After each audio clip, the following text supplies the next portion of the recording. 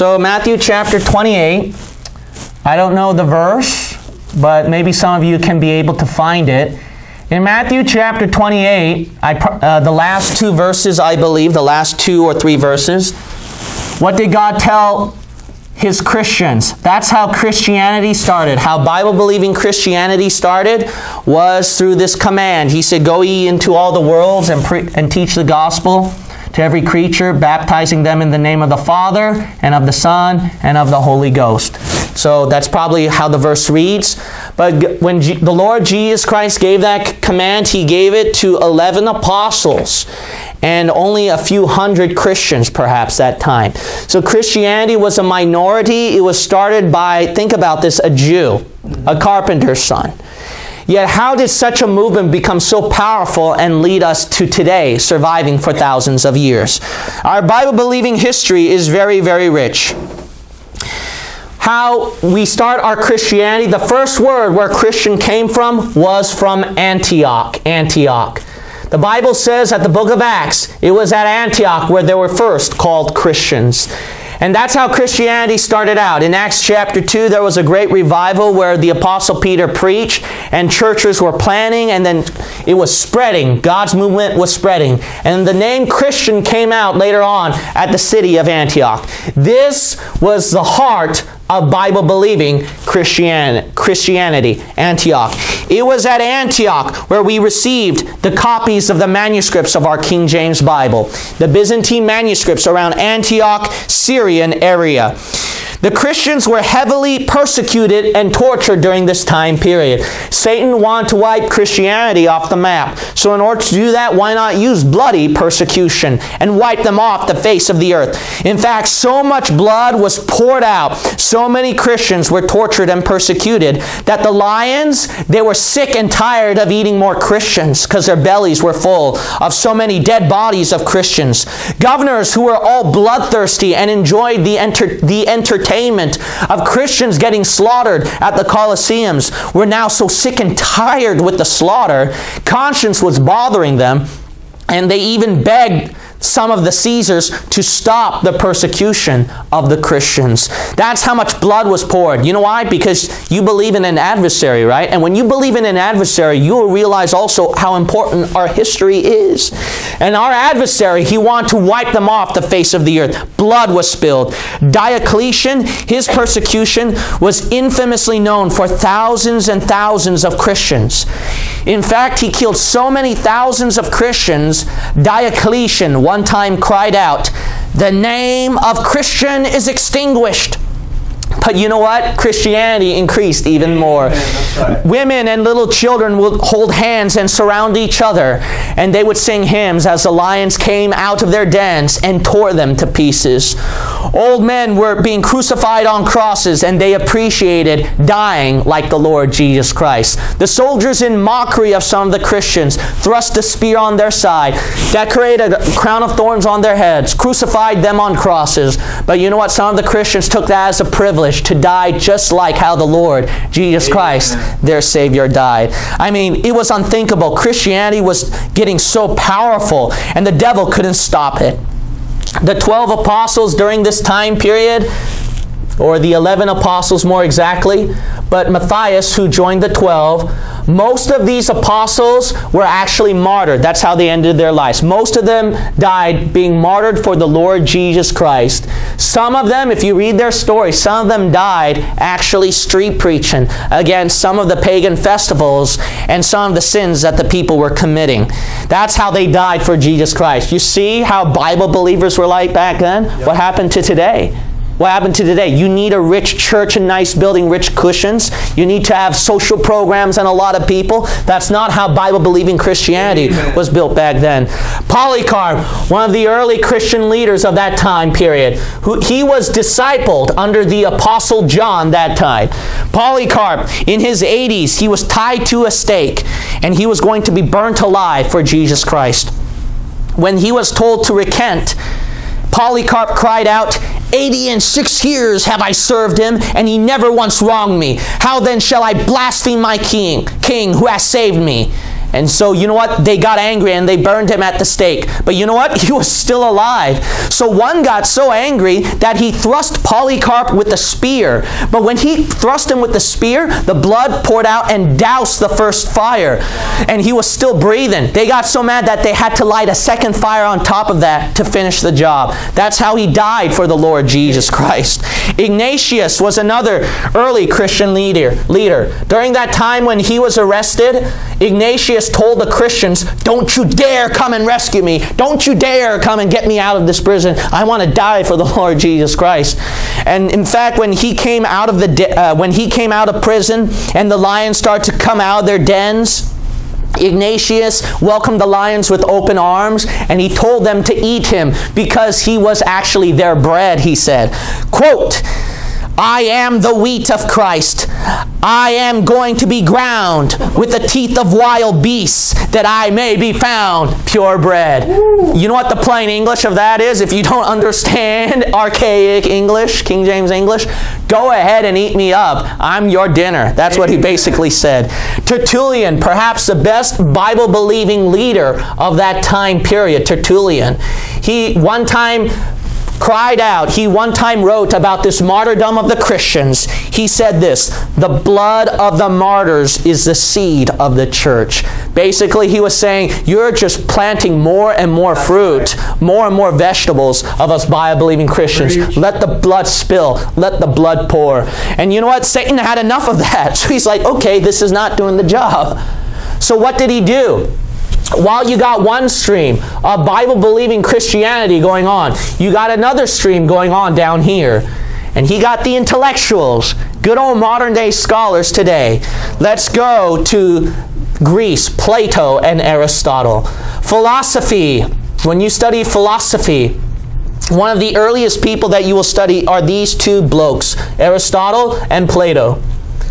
Plato and Aristotle opened up the philosophy, where they start to critique Christianity, use reason above the Word of God.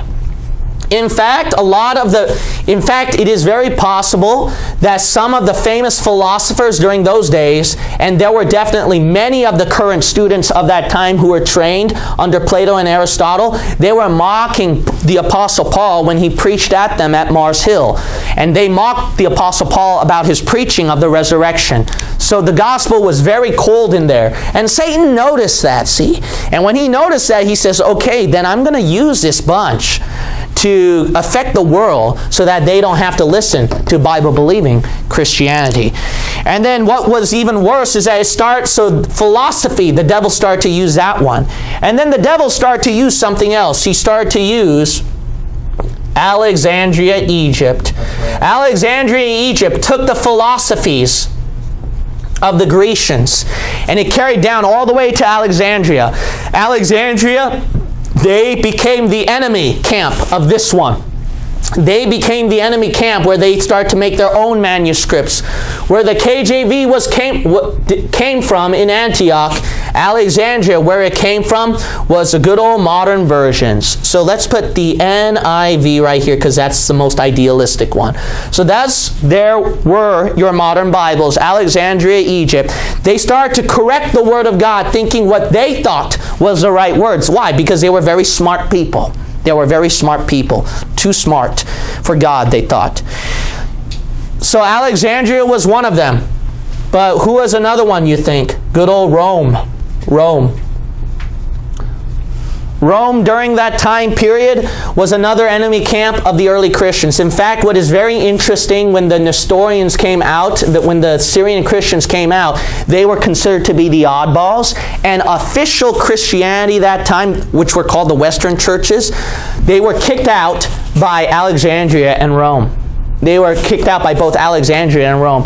Rome came to the scene. And when Rome came to the scene, you know how the Catholic Church was born? Through this man right here, Constantine. The devil used a brilliant plan because Christianity was so strong and growing and becoming more powerful.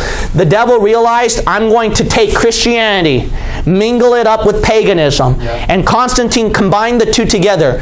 Rome was dying. Christianity was growing. and Rome cannot die, because Satan had to use Rome in the end times one day at Revelation 17. So what does Satan do? Rome will continue its power. Constantine was determined to continue the power of Rome by what? Mixing it up with Christianity. And that's what he did, and that's how Rome survived. It was through religion, not through its secular power. But you know what? Pretty soon religion became secular power itself. The church fathers and the early popes were the ones who contributed to the teachings of Roman Catholicism. And Roman Catholicism, its teachings, you must understand, did not come out immediately. It came out through a process of time. That's how heresy always works. That's how sin always works, through a process of time, right? If you look at your own life, that's how it always works, process of time. Church fathers and early popes start to put out this Catholic doctrine and that Catholic doctrine, and then that's how Catholicism was born. Pope Sirius was the one who created the word pope. Church Father Augustine said sprinkling baptism for babies was salvation. Church Father Augustine was also the one who applied all verses for Israel to the Roman Catholics as spiritual Israel. Hi, Stephen Anderson. Celestine I, he replaced the pagan goddess with the Virgin Mary. That's why they exalt the Virgin Mary so much. That's right. Why? Because it came from a pagan goddess. Yep. Oh, strange why they would exalt her too much, huh? Church Father Jerome was the one who created the Catholic Latin Vulgate Bible. So now they also have another Bible coming out, the Latin Bible. The Latin Vulgate. And this Latin Vulgate became the one that became the enemy camp of this one. And through this line of manuscripts, through this stream of history, the devil started to use these people. And guess what? The devil accomplished his goal. Christianity disappeared. And now we came to known as the Dark Ages. The Dark Ages. This was a time of great darkness and great accomplishment from Satan. Satan won during this time period. Christianity faded and it fell away. Blind dependency on the church. Why? Due to illiteracy of the scriptures in what? Latin. It was all in Latin that time. So because it was in Latin of that time period, the Christians couldn't find truth. And that's why they were slaves to what? Whatever these guys said. These guys said, why? Because these guys are smart. Listen to your modern scholars, the textual critics, Dan Wallace, James White. Listen to those guys. They know Greek and Hebrew. Listen to the Pope. Listen to those Jesuits. They've got many PhDs. What about your pastor? He doesn't have that many. Can he speak a couple different languages like my priest, like my Pope can? See, because of that, it became the Dark Ages, because people cannot independently for themselves find the truth, but rather dependency on slaves to men. The popes were very corrupt. They slept with whores, bought the papal office with bribes, committed adultery on the supposed tombs of Peter and Paul, had dozens of illegitimate children running around the Vatican, lavished themselves with billions of dollars worth of gold, that they went far beyond debt and bankruptcy. And guess what? They did all these sins in the name of Jesus. That's right. They did all these sins in the names of Jesus. Makes you proud of your old church back then, huh? During this time period, it was a great time of darkness, and Satan accomplished his goal. Why? It just takes a couple hundred years, process of time, just like our Christian life, and then he'll accomplish his goal. The Inquisition was another tool of Satan. The Inquisition, it was a horrendous, torturous period. Besides the death of our Lord Jesus, I can't think of any time period worse than the tortures of the Inquisition. I'd even probably say it was worse than the Holocaust. In the Inquisition, they pulled you up to court without you even knowing why you were brought in, and they forced you through torture to confess to crimes you didn't even commit. The tortures, it was horrible. You just read Fox's Book of Martyrs, and I won't go through all the tortures, but just some.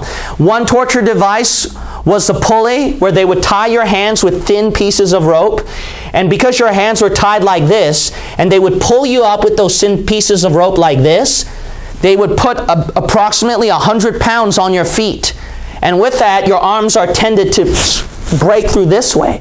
And many times their arms broke, and guess what they did? They reset the arms and did it all over again. They did it all over again. They would also use the rack. The rack, they would tie thin pieces of rope on their hands and their legs, and they would stretch them. So that's what the rack was. And they would stretch them because those ropes were so thin. It is said that those ropes would tear through the skin, muscles, and even almost reach the bone. And Fox's Book of Martyrs record that the blood would squirt out to 5 to 7 different directions. The worst part was the burning stake. Now, the burning stake is not a walk in the park, folks. You got to realize that you can literally burn for hours. Burning for hours. If you were lucky to die at the stake, you would actually renounce your belief, and what those priests would do is they would tie gunpowder bags around the victim's neck and let the fire catch onto the gunpowder so that their heads can blow off. And that was merciful. That's the easiest way to die, because they didn't want to burn for hours at the stake. It was horrible, the Inquisition. The total number of killed victims, you know how much they ranged? 50 to 100 million. 50 to 100 million people. That's how horrible the Inquisition was. So it was a time of great darkness. And that's when God started to revive Christianity. The Reformation came in. The Reformation came in. The Lord decided to make a combat. And these people start to come into the scene. As Bible-believing Christians, our history was about to die out. The Lord raised up a new brand of people. The Bevans during that time. I think I'm pronouncing that right. I'm not sure. But they were considered to be the old-time Waldensians.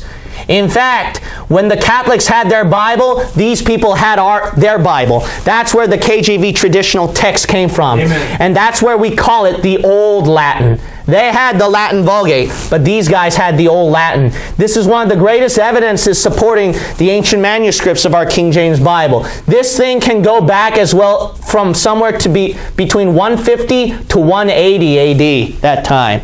So there is historical record that they had this kind of Bible during that time period, the Old Latin. So the Vaudois, these people were around southern and central Europe. So this is where the Lord used these guys, as southern and central Europe. These people, during that time period, they would assign people in houses to memorize passages. And us, church, shame on us. We only get one verse a week, and these people would memorize passages and chapters of the Bible when they meet together. In fact, that's how the King James Bible was preserved. You know how the Lord preserved it? Not just through these people when they hide the manuscripts, tearing off pages and pictures, putting them in their coats, but they would memorize it. Wow. They would hide them in their heart. That's how it was preserved. That's how it was preserved.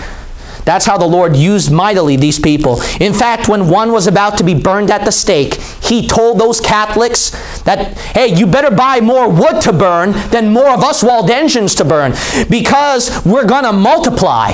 Why? Because he quoted, the Word of God endureth forever. You know what he meant by that? The Word of God in their minds, in their hearts. So he says, we're going to live and it's going to be preserved. We're going to continue. So that's how the Lord mightily used them. They shook up the Catholic powers at southern and central Europe. But then God raised up another person, Savonarola. God raised him at the headquarters of Italy, where the Roman Catholic Church was. Savonarola, during that time, he ministered in Italy. And when Savonarola was ministering in Italy, he was a preacher who was forbidden to continue under the ban of the Pope, but he didn't care, and he kept preaching and ministering. In fact, he even held bonfires at his city to burn pornographic, pagan, and worldly objects. Boy, and then they'd call him a heretic. People today will call that extremism, right? Right. Man, look at these. Look, man, what happened to us, man? Look at these guys, man. Christians back then. When he was offered a red Catholic cardinal's hat, he instead replied, I'll take a red hat of blood for Jesus Christ instead. And that's what he got. Yep. That's what he got. He was burnt at the stake. And the priest said to him, So I'm just going to ad-lib it, all right? I'm going to ad-lib it. But the priest told him when he was about to be burnt at the stake, I separate thee from the church of Rome. I separate thee from the church of God. But Savonarola, he said this, you can separate me from the church down here, but you can't separate me from the church up there. That's right. That's what he said. So he said, so basically the quote went like this, the church militant, yes, but the church triumphant, no. What he meant was this earthly church, yes, but not the church up there, up in glory. Boy, the devil was mad, but God raised up more Christians. Wycliffe was the next one. He was known as the morning star of the Reformation. He was a brilliant man. He ministered in England. Now God was using them in England now, not just Italy, southern central Europe, but now England. He was the scholar of Oxford. And you know how he wrote the entire English Bible? By hand. By hand. They didn't have printing presses back then. He wrote the whole English Bible by hand. His followers were so poor, and they were poor, ragged street preachers. Kind of familiar? Kind of familiar? Yeah. Look at us today. And you know what they were called? They were called lollards that time. They were called lollards. When Wycliffe fell ill near death, the Catholic friars, they hurried to his bedside, hoping that he would recant. Wow. But you know what Wycliffe instead said? He instead preached at them, I shall not, I'm saying quote for quote, I shall not die, but live, and again declare the evil deeds of the friars. And you know what? God spared his life, and he kept kicking them ever since. For a sick man, he had a lot of life in him. And then God raised up another man, John Huss. Now the Lord was going to use him around Czechoslovakia, on Bohemia that time. It was called Bohemia of that time period. John Huss, he was influenced by John Wycliffe's writings. He was known as the scholar of Prague. And because that man, he was preaching to the people in the common tongue of that day, which was forbidden because you had to do Latin. Why? That's where your Bible came from, the Catholic Church says, the Latin Vulgate. But John Huss, he preached to them in the common tongue. And because of that, they tied him to the stake and they condemned him to be burnt at the stake. But when he was tied to the burning stake, he instead rejoiced, quote, my Lord Jesus Christ was bound with a harder chain than this for my sake. Why then should I be ashamed of this rusty one?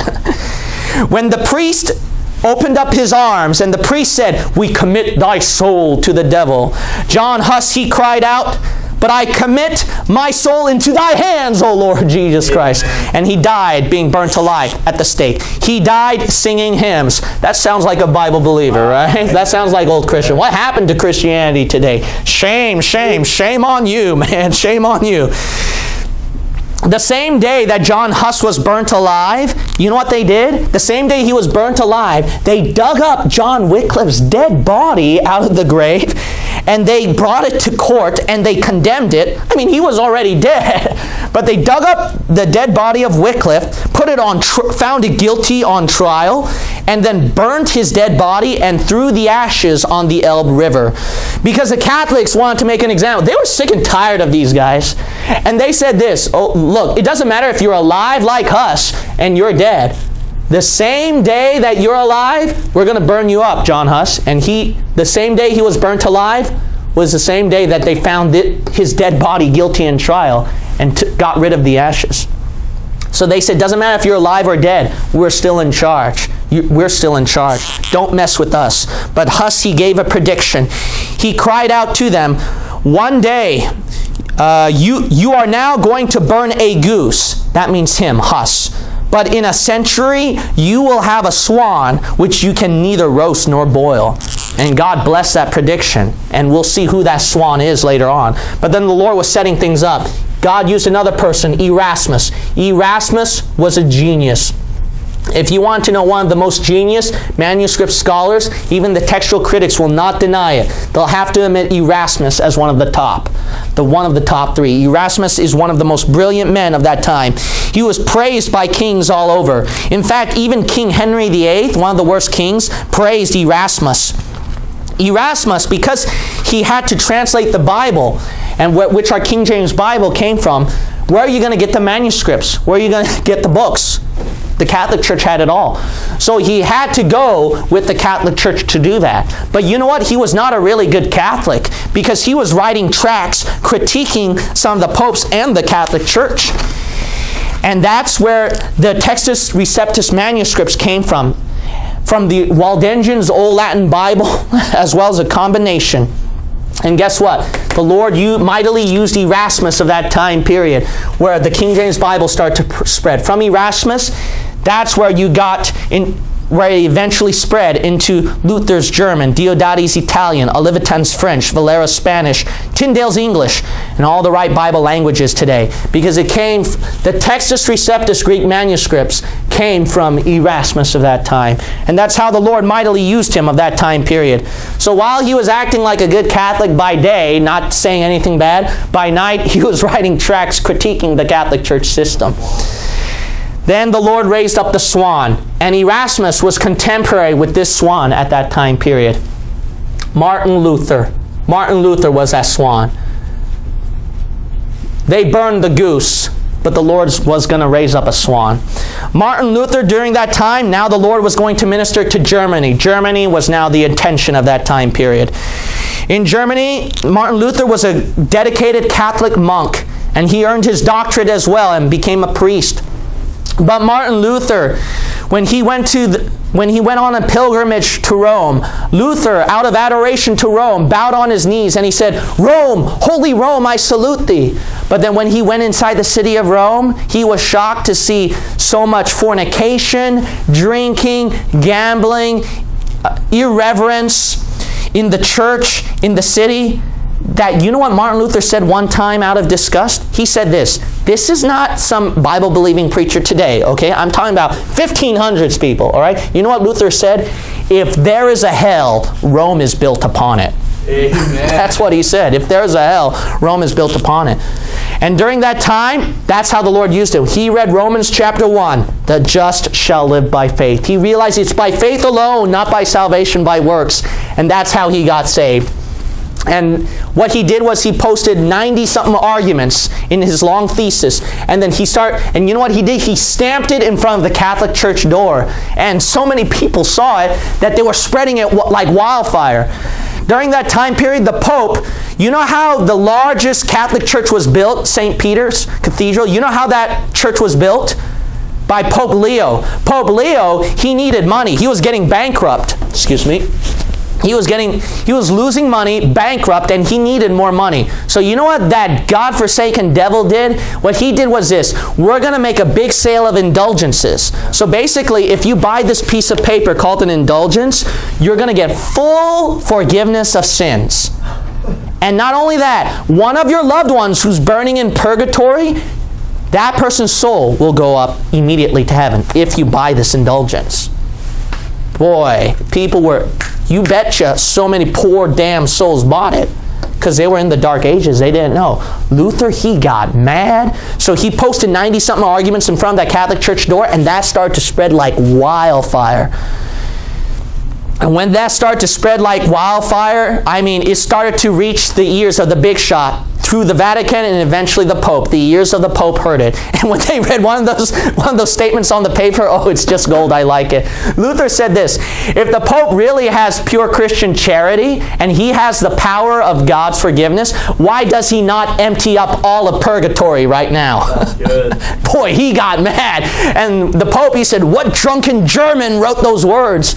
And they said it was Martin Luther. And the Pope, he said, "We're going to make a ban on Martin Luther. We're going to excommunicate him. You've got 60 days to retract your writing." But I guess the mail came in late. And when Luther got the mail, he said, "When do I retract my writing?" They said, "Tomorrow." So you know what Luther did? He held a big bonfire at Wittenberg, Germany, and he took that papal bull that gave him his excommunication, and he told in front of all Wittenberg, "Rome, because you destroyed the works of God, let God destroy you in these flames." And he tore that papal bull in half, threw it in the fire, and all of the Christians in Wittenberg, they were like going, "Yeah!" They threw all the Catholic objects, Catholic books, papal bulls into the fire. Boy, that did not help. That did not help the Pope after that. So now it finally reached the big shot ears of King Charles that time. King Charles, he was the most powerful emperor of that time period. The most powerful religious leader, the Pope. The most powerful secular leader, King Charles. And when Martin Luther was brought up in front of King Charles, he said this, that I cannot go against conscience. Now this sounds like a Bible believer, right? I cannot go against conscience because it is bound to the text of the Bible. To go against conscience is neither right nor safe. So I cannot and I will not recant. Here I stand, so help me God. Amen. And that's what he did. And then guess what? Now the secular leader, King Charles, had to kick him out too. So Luther was excommunicated everywhere. There was no way he was going to survive. But you know, the Lord preserved him. He had one of the dukes hiding Luther, and that's where Luther produced the Luther's German Bible for people to read today. That's how the Lord mightily used him. And you know what? The Catholic Empire started crumbling because one by one, more dukes start to listen. Princes and dukes and rulers start to listen to Luther. And King Charles' empire was crumbling because now it was Protestant powers and Catholic powers. And the Muslims were also invading the Catholic countries at that time. The Catholic Empire was losing its power. D-Day came. The Dark Ages was crumbling. God said, Catholic Church's power, your time is up now. And King Charles, he finally held a final meeting with all the dukes and rulers. And with those Protestant duke and rulers, he said, unite with us. Don't let the empire crumble. Under the banner of Holy Mother Church, renounce these heresies. And you know what those dukes did? They even heard the rumors that they could be tortured by the Spanish Inquisition. And you know what? The worst branch of the Inquisition was the Spanish Inquisition. But you know what those rich, high and mighty elite dukes and rulers did? They start to bow on their knees and they said, if you want to kill me, you can go ahead and chop off my head right here, right now. And then one by one, the dukes start to do that. And the king can't do that because he needs those people to keep the empire going. So he couldn't do that. And they said, by the blood of the Lord Jesus Christ, we are now made free Christian men. Free now and free forever. Amen. And they said, amen. That's how we were free today, church. Bless God. God freed some of you from that devilish church, didn't he? That's right. Thank God for that one. Amen. And the Lord, he freed us. He gave us freedom indeed. And the Catholic Church, that powerful empire, finally crumbled. Then there was the swan. But God was not done. God started to raise up more people. The devil was getting heyday. Another person was John Knox. Now he was going to shake up Scotland through John Knox. John Knox, he was considered to be the founder of the Presbyterian Church. His prayers were so powerful that it shook up the whole nation of Scotland. They imprisoned John Knox in the galleys for 19 months. If you want to know the worst kind of slavery and imprisonment of that time period, it was the galleys. And they imprisoned him over there for 19 months. But you know what? He still prayed. He still prayed, and he still shook up Scotland. In fact, he put the fear of God all over Scotland, that the Catholic Queen of Scotland, Mary, Queen of Scots, she cried out, I fear John Knox's prayers more than all the assembled armies of Europe. That's how the Lord mightily used John Knox. But the Lord was not done. He started to raise up more people. And he raised up another person, William Tyndale. William Tyndale was another key player for the King James Bible today, you must understand. William Tyndale, he was one time at a table eating with a few Catholic scholars, and they were talking about the Pope. And William Tyndale, he told those Catholic scholars, I defy the Pope and all his laws. If God spare my life, ere many years, I will cause a boy that driveth the plow to know more of the Scriptures than the Pope does. They got mad. They got mad and went off in a rage after that. Boy, his life was marked. You know what time period Tyndale was in? Which king of England that time? One of the worst kings of England, King Henry VIII. This guy had no chance to give us the Bible today. He was getting chased all over by King Henry VIII and the Catholic Church Empire. There was no safety for Tyndale. But you know what? William Tyndale, he kept translating the Bible. He kept translating the Bible to English. And guess what? The Catholics caught him. They finally caught him and tied him to the stake. And guess what? He didn't finish the English Bible yet. So guess what? We're going to lose the Bible. It's too late now. But William Tyndale, he was tied up to the stake, and he gave one last cry to God. He cried out, Lord, open the King of England's eyes. There's no way that's going to happen. King Henry VIII? No way. No way in the world. But you know what? After he was burnt alive at the stake, King Henry VIII took Tyndale's Bible and had some of his scholars look through it, and they can't find genuine flaws with it. And King Henry VIII, you know what that messed up man, that wicked king said? The Lord, that's how God uses wicked men, man. He can use anybody. King Henry VIII said, if there be no heresies in this book, let this book be spread abroad through all the people. Finally, people had access to the Bible. They couldn't for centuries until a wicked king named King Henry VIII gave them freedom. And guess what? He was so arrogant and wicked that he broke off from the Catholic Church. And because of that, God turned his attention to England. And that's how Bible-believing Christianity was grown and preserved and raised. It was because of England. And how did God use it? A wicked king named King Henry VIII. Isn't your God amazing, folks? Amen. Man, and so the Catholics, they lost England. And the English Bible spread that time. Before we go back to England, this is an important group of people that you need to know. And that's where our Baptist heritage came from. Not officially, but these people were one of the root causes. These were called Anabaptists.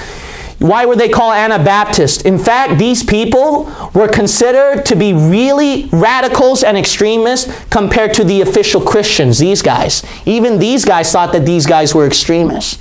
Why? Because these people went so much by the Bible. And some of these people, even though they were saved Christians and God used them, they still held on to some Catholic influence. But these Anabaptists start to dismiss more and more Catholic teaching that start to look radical and extremist. Sounds familiar? Yeah. Small fringe of weird radicals who breaks off from the official godly Christians. I mean, who? I wonder. Bible believers, welcome to the fold. Welcome to the fold. When you touch that book, man, it's going to do something to you. That's right. It's going to do something to you. And these Anabaptists, they were known for knowing so much Bible, They were like Bible believers today who debated successfully. And then both Catholics and Protestants couldn't crush these Anabaptists. And both groups actually persecuted the Anabaptists. But they couldn't crush them with Bible because they knew too much. They knew too much of the book. They knew too much of the Word of God. In fact, one Anabaptist who debated so successfully in front of the Catholic Council, he had his tongue cut out, his flesh was torn 7 times by iron tongs, and he was finally burnt alive. But before all that happened, you know what he told his Catholic persecutors, those Catholic scholars who supposedly knew much of the Bible? He said this. This sounds like a Bible believer. Send for the most learned men. If they show us with Holy Scripture that we are in error and wrong, we will gladly retract and recant, and will gladly suffer condemnation and the punishment for our offense. But if we cannot be proved in error, I hope to God that you will repent and let yourselves be taught. That's good. That sounds like a Bible believer today, right? No wonder these guys were radicals, extremists that time. And that was how the Anabaptists were born. And let's come down to the key place, England. England. Remember England? Catholic Church lost its power when England came to the scene.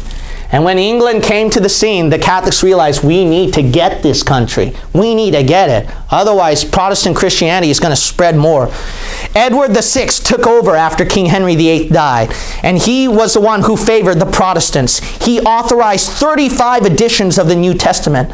But you know what? He died at 15 years of age. So then a Catholic ruler had to take over. You know who that Catholic ruler was? It was Bloody Mary. Bloody Mary. So now we see chaos going on in England. You see how God and the devil are going through a showdown. So in this showdown of kings and queens in England, the Lord was trying to do something, and the devil didn't want it to happen. Bloody Mary took over after Edward VI died. She burned thousands of Protestants, and she married Philip II of Spain. Philip II of Spain, after Charles, he was even more powerful than Charles that time. You know why? Because his Spanish ships started to go through the New World and started conquering countries in the New World. So they were very powerful. Philip II of Spain was the most powerful ruler of that time period. But you know what? God protected England. You know why? Because Philip and Bloody Mary, they could not produce children. Bloody Mary died childless. So the Lord protected the throne. So then guess who took over? Queen Elizabeth. Queen Elizabeth took over. And when she took over, she prospered England's Protestant empire. And because she prospered England's Protestant empire, the Catholic Jesuits, they tried to kill her several times. So then the Catholics, they said, we got to kill Queen Elizabeth. So then they went to Mary, Queen of Scots. Remember that queen? The one who feared John Knox's prayers? The Catholics decided to use her. The Jesuits started to use her to dethrone Elizabeth. But you know what? God preserved Elizabeth. She conquered Mary, Queen of Scots. And Mary, Queen of Scots, was eventually executed by Elizabeth. So God preserved the throne. The kings, this was not working. So the Jesuits resorted to another tactic. Philip, take out your boasted Spanish armada that conquered the New World and take over England for us. England, guaranteed to lose. Guaranteed to lose. Their ships were poor compared to the Spanish armada. There was no way in all of history they were going to win. So you know what? You know how God did it? God protected England. There was, and secular scholars still have to tell this story. There was a big wind that came over and somehow blew the Spanish armada all the way up to Iceland. So then all that Spanish armada, most of the ships went up to the coast of Iceland and they were stuck there. And the rest of the ships, they were conquered by the English ships. The Lord protected England that time. And you know what? Philip II of Spain lost his power because of that. The most humiliating defeat of all of history. Why? Because God came to the scene and protected England. And so because of that time, you can see a lot of action going on in England. You know why Satan was doing all this? You know why he was doing all this? 1611 was coming. And King James came to the scene. And when King James came to the scene, the devil really did not want this to happen no matter what. And the Jesuits would not let it happen. King James, he hired scholars from Westminster, Cambridge, and Oxford to translate the King James Bible, based off the manuscripts that the Lord used through Erasmus, the old-time Waldensians, and many believers who died protecting the book in your hand. Tyndale died, burnt at the stake.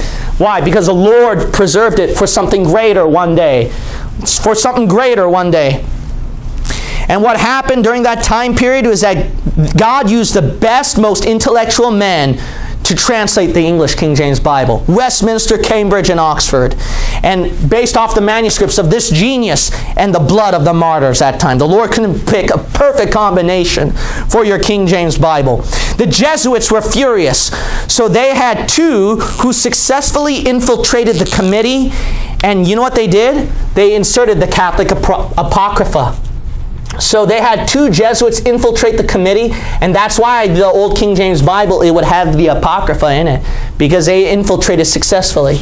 But you know what? The Lord protected his King James Bible. The KJV translators did not consider the Apocrypha as Scripture. So when you look at that old King James Bible, you're going to see the Old Testament and New Testament as part of the Bible. But in the Apocrypha, you're going to see every single page labeled Apocrypha, Apocrypha, Apocrypha, Apocrypha. You know why? Trying to show this is not part of the Bible. This is like an index, an in-between thing, an extra note. So the Lord, he protected it. So then what happened after that was that the Catholics, they started to come back. And you know what they did? They started to publish the Douay-Rheims Bible. Do you know when this Douay-Rheims Bible came out? This Catholic Bible came out? It came out approximately 2 years before the King James Bible was published. See, the Catholics, the Jesuits were desperate. Satan had to destroy this because he knew something greater was going to come. And they started to destroy it, but that didn't work. So you know what they did? This didn't work, this didn't work. The KJV translation, infiltration, and attack didn't work. So they raised up another one. The gunpowder plot. The gunpowder plot. Some of you may have heard of Guy Fawkes. That's where the Jesuits start to use these people. Why? To attack King James and to prevent the translation of the King James Bible. Robert Catesby was one of the people who led the gunpowder plot. Robert Catesby, priest, was a Jesuit leader, a Jesuit high-ranking leader. And Robert Catesby, Guy Fawkes, and those people, they started to plot against King James and hinder the translation of the King James Bible. How? How you do it is that you dig a hole underneath the Parliament, put in gunpowder, blow up a Parliament, and then you will hinder the translation going on. And they also try to plan to kidnap King James' daughters. But what happened? The Lord kept blocking it. When they were digging underground, guess what? They bumped into a wall. So they realized, man, we have to just go through the wall or something, but they couldn't do it. So you know what they did? They bought the whole building instead, because the building's wall was blocking them from going through underneath the Parliament. So they just bought the whole building. But you know what happened after that? Then Parliament delayed the meeting a few times. So they had the gunpowder all set, the hole all dug up, but Parliament delayed the meeting a few times, so the gunpowder was getting useless. So the Lord put another hindrance. Now, third hindrance. When they finally got the gunpowder ready, and they're going to blow up all of Parliament, for some weird reason, the Lord led upon one of the soldiers or one of the people to go downstairs at 4 in the morning and to check things out. And he found one of the people ready to light the gunpowder. And when the guy got caught, he was like, "What's your name?" And he's like, "My name is John Johnson." Well, that was obviously a lie. So they said, "Who are the people? Who are your people who are working together with you to conspire against the king?" And so the plot went out. They went to that team, the team of people who were about to assassinate King James. And when they went to the people who were about to assassinate King James, here's another hindrance God put. Now they did their last stand. They took out their guns. They were going to shoot it out. They were going to shoot it out. But guess what happened? Their gunpowder was wet. So now the Lord was blocking them, blocking them, blocking them. And King James soldiers were just slaughtering them. And then Robert Catesby and the other people who conspired against King James, they were just getting killed and killed. So they said, "We got to dry off the gunpowder." So they lighted a fire next to the gunpowder to dry it off. Well, that was a dumb thing to do. The fire obviously caught on the gunpowder and just blew up, and they injured themselves. They got crushed. Robert Catesby, bleeding and dying, crawled to the image of the Virgin Mary, gave his last prayer, and died at the feet of a pagan goddess, the statue of the Virgin Mary. These people there was definitely Catholic conspiracy involved in this. Yeah. So the devil couldn't stop it. This didn't work, this didn't work, this didn't work, this didn't work. Sorry, Satan, you lost. KJV 1611 was born. Amen. And when this was born, people start to say, "Thus saith the Lord." Let's continue our history next service. Heavenly Father, thank you so much for the teaching of thy word. I pray this was a blessing to the hearers. In Jesus' name we pray. Amen. Amen. All right, 5-minute break, everybody. 5-minute break.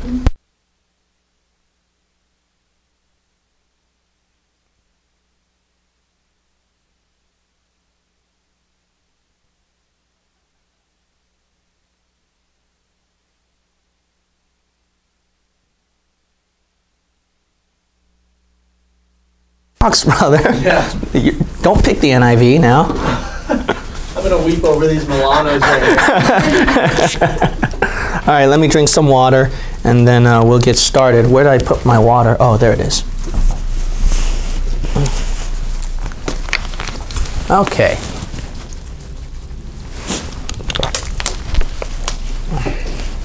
Part 2. Okay.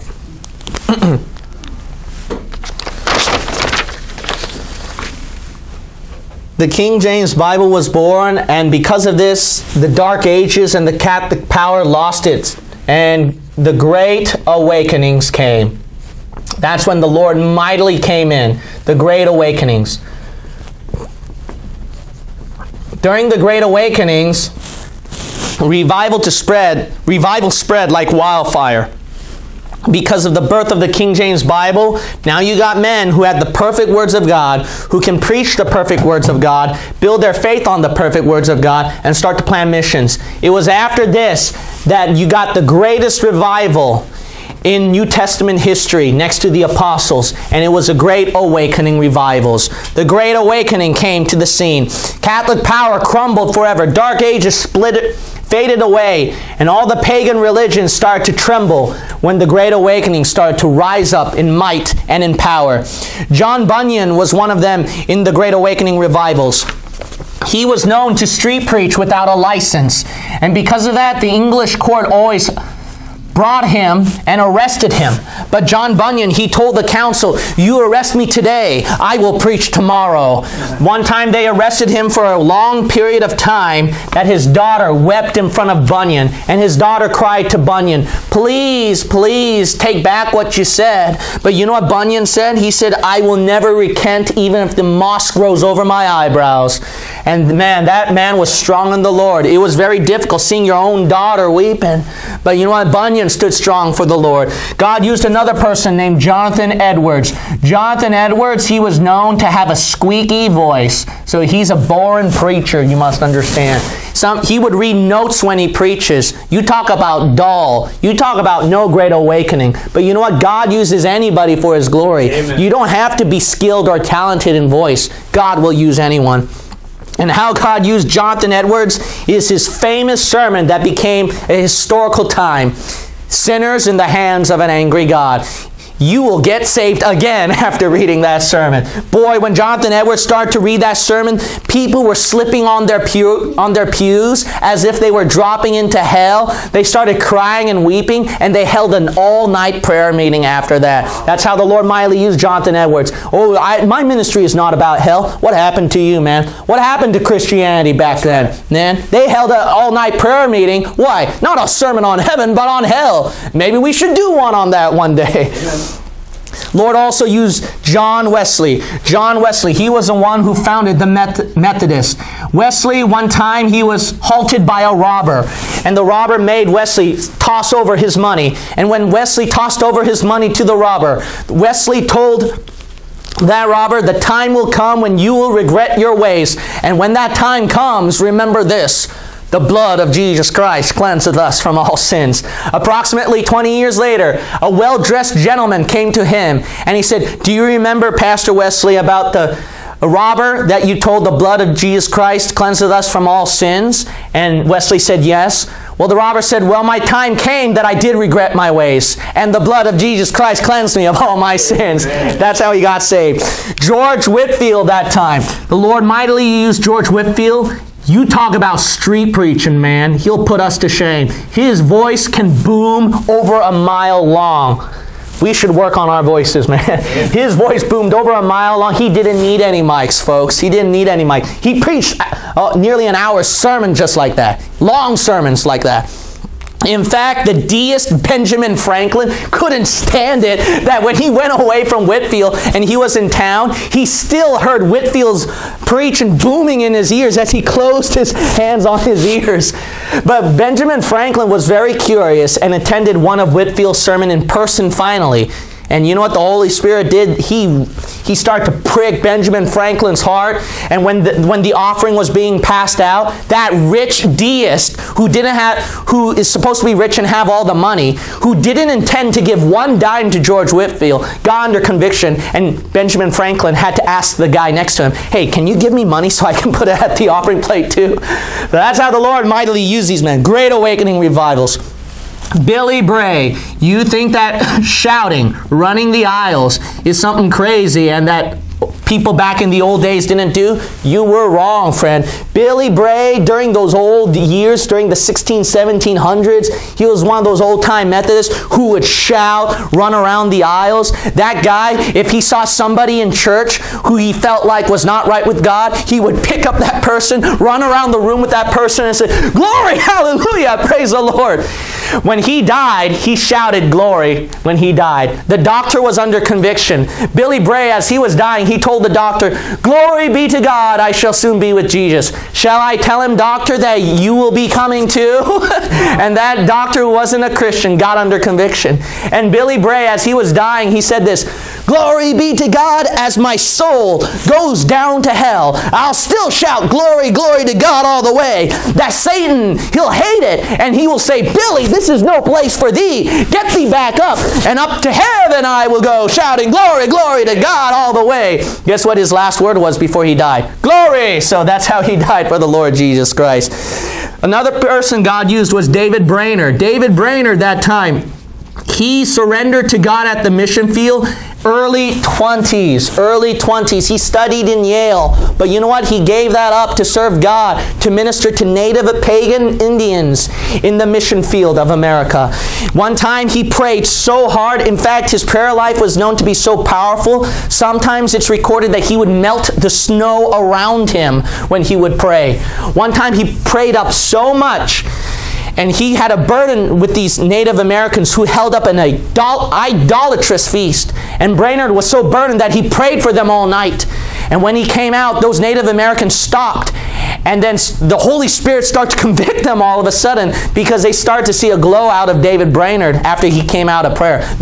He stopped the idolatrous feast through prayer. That's how the Lord mightily used David Brainerd during that time period. He also used other people. Charles Finney. This guy was known to be a big soul winner. A man who used to be one of the Masons now left it and became a Christian. He started to win souls left and right. He started to just lead people to Christ. He was a soul winner. One time he went inside a factory, and in this factory everybody was working. But then Finney was talking to one worker, then another worker in the factory, then another worker in the factory. That the person in charge of the factory had to close it for one day so that everyone can listen to Finney preach. And Finney led that whole factory to salvation, to the Lord Jesus Christ. You talk about great awakening revival. Peter Cartwright.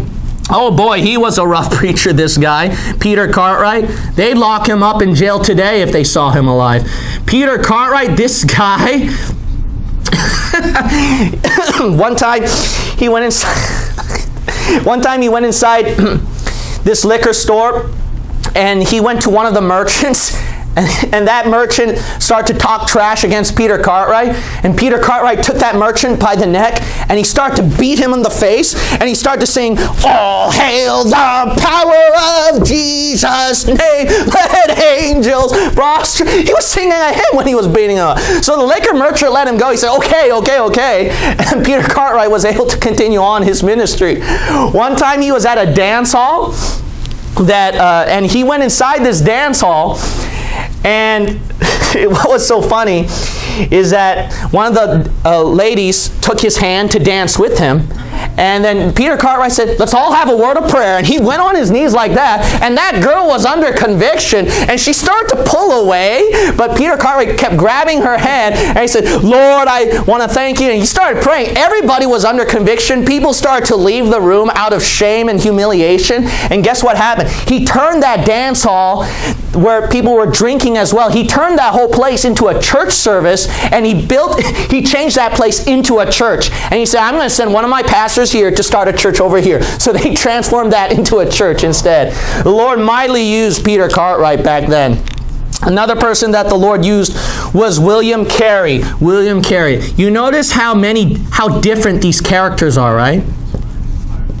God used a rough person, Cartwright. God used a soul winner, Finney. God used a young adult. God used a crazy guy named Billy Bray. And God used a holy man like Wesley. God used a person with a loud mouth, Whitfield. You see all these different characters God is using? That's right. You see how God is using that? That's a mighty God you've got. He'll use anybody for His glory, man.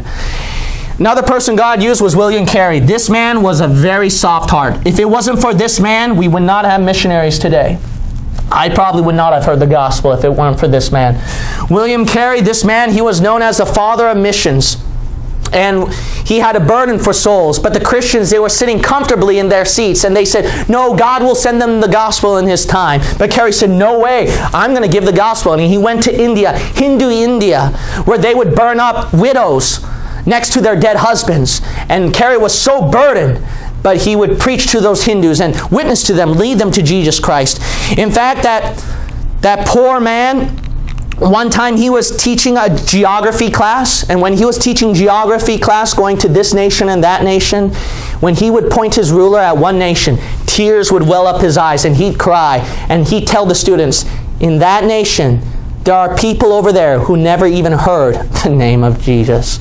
That's why he became a missionary. That's why maybe we should all take geography class and have a burden for souls after that. But then the Lord started to raise up more people. He raised up Adoniram Judson. This man, I admire him so much.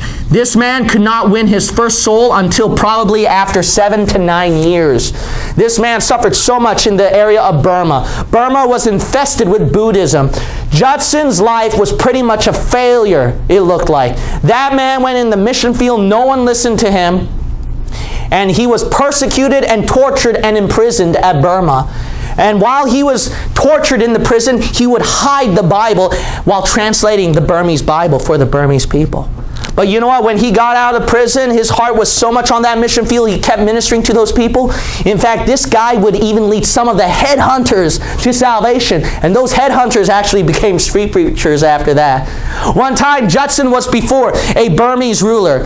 And Judson had to ask this Burmese ruler for permission to minister in this location at Burma. But the ruler said no. And Judson said, why? You know what that ruler said? This guy's life is a flop, huh? The ruler told him this: my people, who are Buddhists, are not fools to listen to your religion, but I fear when they see the scars on your back, because he was tortured, they're going to listen to you. That's how the Lord mightily used him. And guess what he did? He ministered to the Burmese people. Another person God used was George Mueller. George Mueller, the man who's known to be a prayer warrior. You wanted your prayer answered, you'd go to this guy. This man was known as a prayer warrior. He would have testimony after testimony. When he died praying over $10 million, but much more than that. Millions and millions of dollars during his days. Do you know how much money that is today, in today's standard now? Just by prayer, millions of dollars. One testimony goes where one time they had no bread and milk, but George Mueller depended upon God to bring in the bread and the milk. He prayed, Lord, give us bread and milk to eat. And then he had the children gather in the table. And he said, and he had the plates and the forks and the knives, but the food was empty. But George Mueller said, I prayed to the Lord and he will provide. One time he got a knock on the door and it was a baker, and that baker said, I don't know what happened, Mr. Mueller, sir, but it seemed like God was dealing with my heart at 2 a.m. in the morning, and I just had a burden, so I cooked all this food. I baked all this bread for you and the children to eat. Why? Because someone was praying at 2 a.m. That was George Mueller. And then there was a milkman that came by, and this milkman said, one of the wheels came off my wagon, so this milk is going to get spoiled. I don't want it to get spoiled, but it happened to get into an accident right in front of your orphanage, so I want to leave this milk to you. So they had food to eat and milk to drink. That's how God mightily used the prayers of George Mueller. This man was a prayer warrior. God answered his prayers mightily. Another person God used, you know how the Salvation Army was founded? Under this man, William Booth. How art the mighty fallen, right? Salvation Army, it's not Salvation Army today. But back then, it was Salvation Army. This man believed in salvation so much, souls. In fact, one of his quotes is, souls, souls, souls. That's it. That's one of his quotes. This man had a burden for lost souls.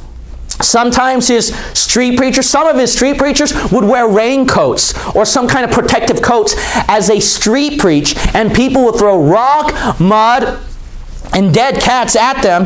So that why? So that they can hinder the preaching of the gospel. But William Booth kept crying out, oh God, what can I say? Souls, souls, souls, my heart hungers for souls. And you get scared during street preaching, huh? After that? You get scared in street preaching after that? William Booth, the Lord mightily used him. Another person God used was Robert Moffat. Robert Moffat. This man went into the heart of Africa, and he wanted to win souls. While he was in one place in Africa, Robert Moffat, he wanted to win an infamous Afrikaner chief to salvation. But this infamous Afrikaner chief, he was known for killing people. They told horror stories about him. And then the white people, they told Robert Moffat, don't go and witness to that man. You're just wasting your time. He will hold your head on a basket. But Moffat went anyway. He said, I'm going to win him to Christ. And he went through the desert terrain, found that infamous Afrikaner chief. And you know what he did? He opened the Bible, led him to the Lord Jesus Christ, and that Africaneer chief, he cleaned himself off, cleaned up all that paganism and wickedness, came in all nice and clean, and they went back to town together. And then a lot of the English people, they were saying, who is that man? And Moffat said, that's the infamous Africaneer chief. And they got all shocked. They said, no way, how did that happen? He got saved. That's what happened. And then, in fact, one of the officials of that town, he had to say about this Africaneer chief, this is the 8th wonder of the world. You know why? Because God moved in. That's why there is an 8th wonder of the world. God mightily used these people. Another person God used was Hutson Taylor. Hutson Taylor. This man, Hutson Taylor, his ministry to the Chinese people, he had a burden for the Chinese people, ministered to them. In fact, after he died, when communism took over China, they had to disgrace Taylor's writings because they knew about Taylor's work. They knew his ministry, so they had to disgrace him when they took over. And when those communists took over, they took one of their authors and they said, you read all of Taylor's works and demonize him. You make him look evil. But when that communist author took Taylor's work and started to read his writings, the Holy Spirit burned on his heart, and that communist author stopped writing criticisms against Taylor, got on his knees, and received Christ for salvation. That man got saved. See how God mightily used these people? He had missionaries, he had street preachers, he had people starting ministries, he had famous revivalists starting, and man, a heyday. The devil couldn't take this. The devil couldn't take this. It was heyday all over. Lord raised up another person, D.L. Moody. D.L. Moody. So I'm going to squeeze in a couple more right here. D.L. Moody, he was a man who also had a burden for souls. He would go around telling people, are you a Christian, sir? Are you a Christian, sir? One time he went to one person and he said, are you a Christian, sir? But that man got so offended that he went to one of Moody's deacons and said, if I weren't gentleman enough, I'd have the right to punch him in the face for telling me that, for asking me that question. So then Moody was told by some of the Christians, you have a lot of zeal, but not a lot of wisdom. Calm down. So Moody was sad. He was burdened. He went inside his room and started to pray for that man who he offended. But guess what? He got a knock on the door, and it was that same man he offended. And that man said, man, when you asked me that question, it started to bother me. I couldn't get off my mind. I want to be a saved Christian. And Moody led him to Christ right then and there. The man he offended, he led him to the Lord Jesus Christ. Moody was known to be a man who would get thousands on the altar, thousands of convictions, thousands of calls going on. James Chalmers was another one. James Chalmers, he was a missionary. You know where he was a missionary to? To the Cannibal Islands. In fact, he went inside one cannibal house where there was human skin and skulls all over decorating the house. And he would just sit down and witness to them right then and there. But James Chalmers, he had a burden for the cannibals. In fact, you know how he died in the mission field? He died being eaten by cannibals. That's how much he loved the cannibal people. Man, what happened to Christians today? What happened to Christians today, man? This is Christianity right here, man. This is Christianity right here. James Chalmers, one time he was street preaching to those cannibals when they had one of those big feasts going on, and he had two of his converts street preaching with them. So they were street preaching to a bunch of these cannibals. Chalmers, they were street preaching nighttime for many hours, and Chalmers said, I need to rest. So Chalmers slept, and then when he woke up in the morning, he saw his two converts still street preaching. And he's like, have you been at it all night? I can imagine that guy's voice is all sore. You know what he said? He said, Pastor, I went through the Garden of Eden, Noah's flood, the Mosaic Law, all the Old Testament. I'm about to start the story of Jesus, so I can't stop now. So he kept street preaching that time. Man, during those old days, great awakening, great awakening, great awakening. Lord also used another man named Billy Sunday. Billy Sunday. You know why? You know why you got prohibition? You got that law passed out against alcohol? I'll tell you why.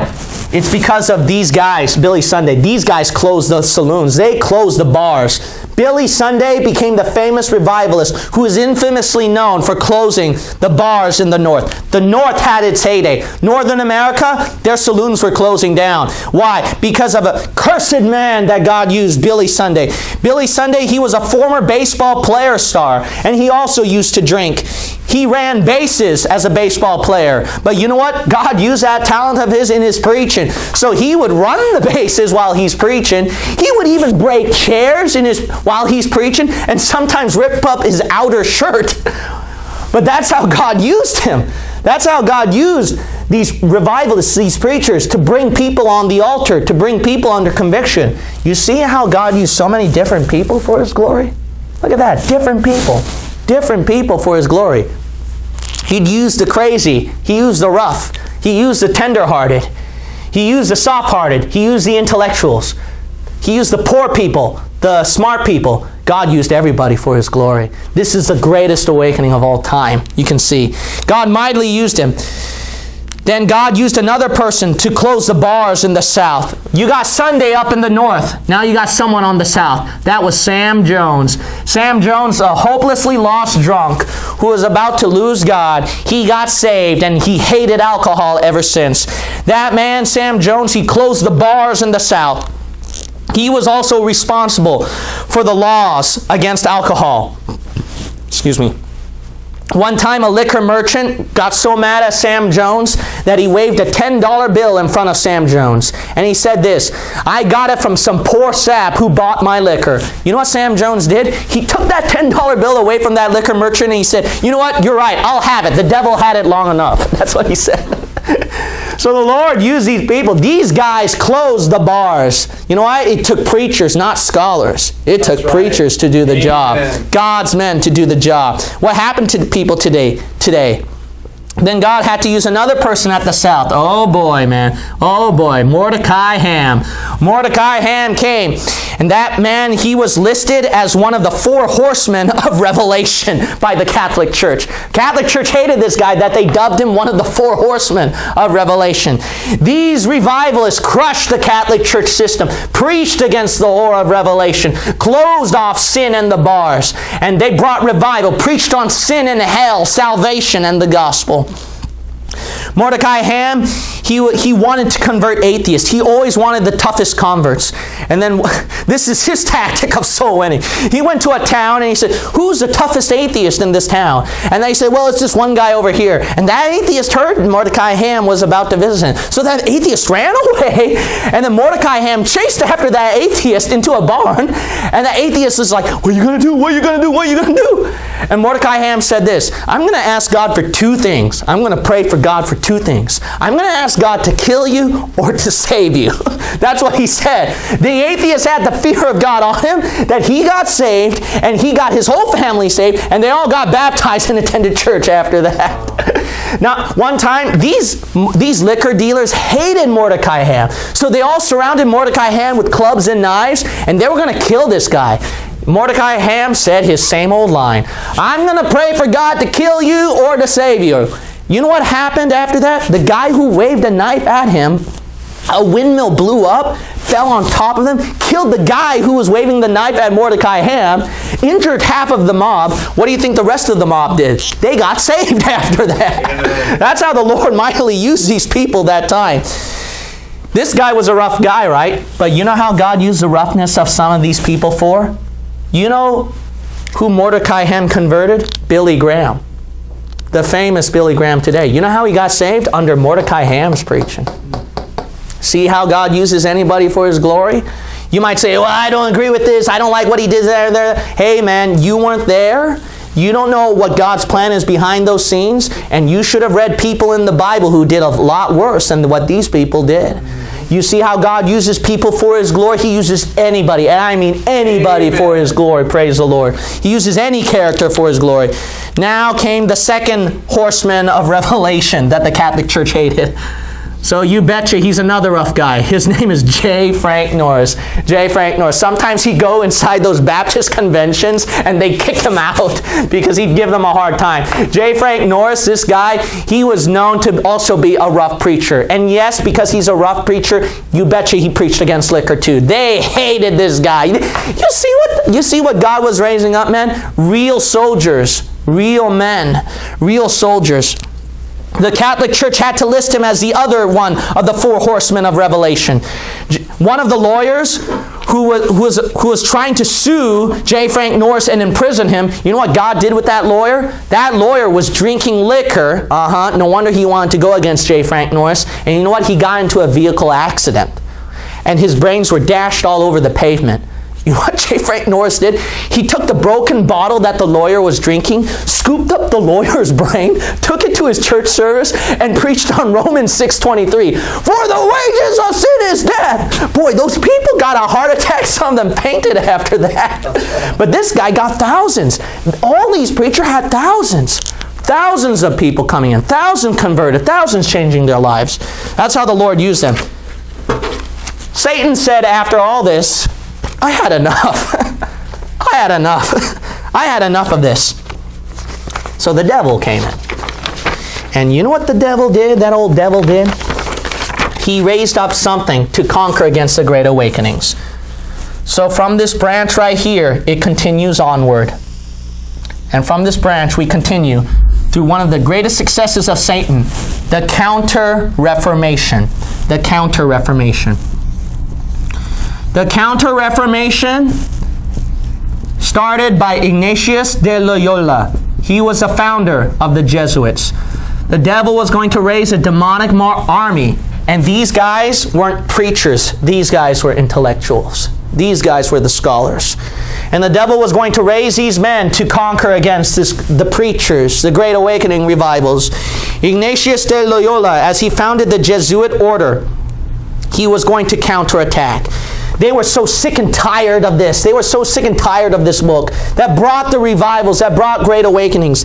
In fact, one Catholic Jesuit cried about the King James Bible. The Bible, that serpent with head erect and eyes flashing, threatens us with its venom while it trails along the ground, shall be changed into a rod as soon as we are able to seize it. For 3 centuries past, that's right, for 3 centuries past, this cruel asp left us no repose. You well know with what folds it entwines us, and with what fangs it gnaws us. So thus they began their counterattack against the King James Bible. Ignatius de Loyola, he founded the Jesuit order to counterattack. This man went through 4 inquisitions. This is how demonic and scary these people are, all right? The Jesuits. This man, he went through 4 inquisitions to prove his Catholic devotion. Didn't you know that? He went through 4 different inquisitions to prove his Catholic devotion. Demonically enslaved. In fact, his spiritual exercises book taught brainwashing and control of his followers, including the very air that they breathe. That's how strong the brainwashing control was of the Jesuits and Loyola. And the Jesuits started to counterattack. You know, so I'm going to add this. This is not mentioned in my previous history, so I'm going to add this one. So the devil started attacking, and how he started to attack is through secular powers. Here came in the elites. The Jesuits started to counterattack. They were being kicked out by Catholic nations. Remember the KJV translation? Their plot failed. So they were getting kicked out, kicked out, kicked out. They were losing power. Catholic nations were even kicking them out. Didn't you know even the Vatican kicked them out? The Pope and the Vatican finally kicked them out. And the Jesuits knew that they lost their power and they had to regain it. So it is said that the Jesuits, how they regained their power, they used the ones who were still in power that time and leading. The Masons. They used the high-ranking Masons that time. And there they found Rothschild as well. Through Rothschild and the Masons, the Masonic oath was founded in in a Jesuit university. Rothschild and Adam Weishaupt, who founded the Illuminati, which eventually produced all kinds of elites that came out eventually, was started in a Jesuit university. From there, when the birth of America came to the scene, that's where Benjamin Franklin and some of the people, you'll see Masonic symbols all over the government. Although God's hand was upon the founding of America and started the revivals, Satan was on its coattails to produce some greater evil behind the scene. That's where the great elite powers came from. The Jesuits, they regained their power through one powerful figure, Napoleon Bonaparte. Through Napoleon Bonaparte, they used that man where they got the Knights of Malta and other high organizations going. Napoleon started to conquer Catholic nation. Jesuits were doing assassinations through the Catholic royalty. And through that, Napoleon got the Pope into prison and forced him to restore the Jesuit order. That's how the Jesuit order reclaimed its power. And from there, that's where all the high elites, from Rothschild and the Masons and other high-ranking Jews, they all came from this bunch. Why? Because it started out through something demonic, something sinister. It came from the Jesuits. Through there, the devil was going underground with these elites. While the people were rejoicing, souls were getting saved, he was going underground, slowly building up his power through high-ranking elites. You got the elites. Political power fell. So political power fell through these figures. Now he's got to attack this book. The King James Bible also fell. The King James Bible also fell. How? Through higher and lower criticism. The Jesuits' plan, they always go 50 to 100 years ahead of time. So while everyone was going on through their Great Reformation, in came those Jesuits behind the scenes, planning a bigger plot. They were quiet from the 1500s to the 1900s to successfully destroy the King James Bible-believing churches today. They decided to attack by infiltrating schools. It is estimated that they infiltrated more than 100 schools and university. More than 100 schools and universities these Jesuits infiltrated. They first raised up questions against the Bible's authenticity through higher and lower criticism in France. That's where they started. That's where Voltaire, that's where all the great Enlightenment, Great Awakening, man. Not the Enlightenment, but while the Great Awakening was going, they got their Great Enlightenment going. And through that, because they respected intellectual scholarship so much, that's what the Jesuits used. So they started to go through France first. Through France, they started to question the Bible. See, if you want to get rid of revival, you got to get rid of a revival by getting rid of the book. So question the authenticity of the book first. Through higher and lower criticism in France, they had the French Enlightenment. Then it spread to Germany, the heart of Luther's Reformation. That's where German rationalism came from. So guess what? The Jesuits, who were brilliant intellectuals, they took advantage of that. Then guess what? It eventually went to where? The heart of the Reformation, Germany. Then it went to England, the heart of the King James Bible. The heart of the King James Bible in England. And that's where you had English deism, right? English deism. See, always intellectual. See how the devil used it? Then he finally went to America, the heart of the Great Awakening revival. You see how Satan slurred behind the scenes?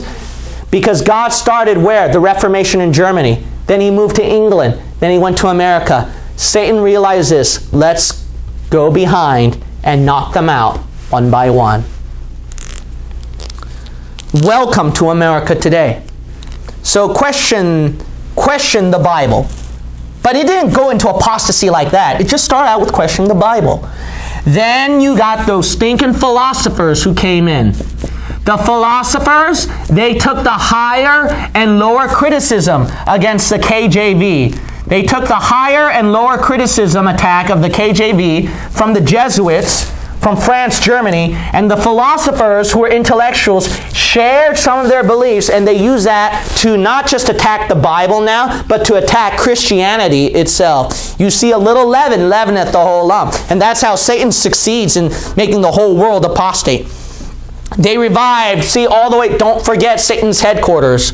You can't forget Alexandria and Rome. You can't forget that.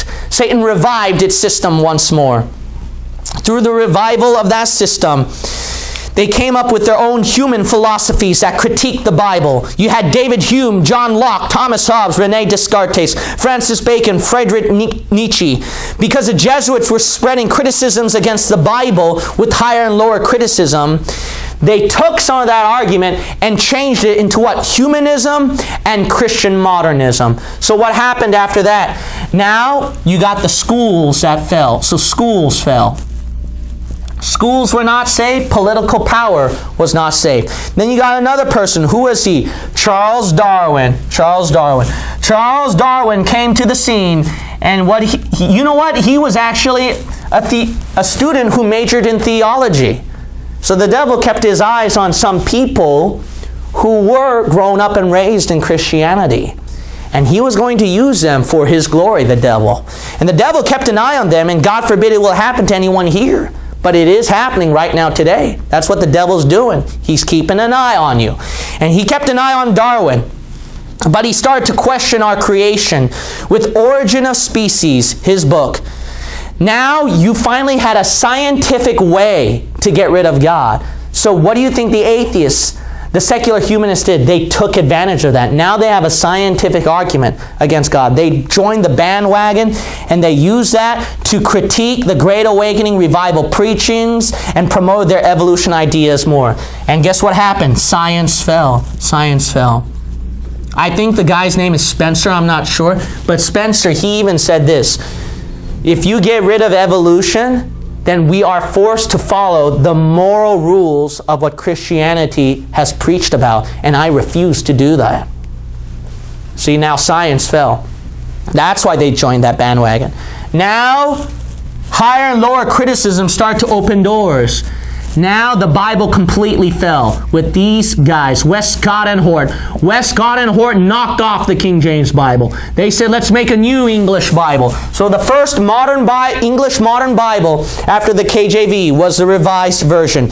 With the Revised Version, you know what they took? Back at Alexandria. They took the manuscripts back at Alexandria. And through this, they took the manuscripts and started to build up modern Bibles from that. And guess what they did? It opened the door for others to make their own revisions of the KJV. Do you not realize that from Westcott and Hort, once they opened the doors, you know how many modern versions came out since then? More than 200 different English Bibles. How much more? How much more do you need to correct that book, huh? See? So guess what happened? Significant. The Bible fell. The Bible fell after that. When the Bible fell, then the devil started to raise up another one. Oh, here came Karl Marx. Karl Marx. And when Karl Marx came to the scene, he started to promote the ideas where communism came from. He created socialism on how the government was not getting control of making sure everyone had an equal wealth. Since he was a journalist, he had the power of the media to spread his propaganda.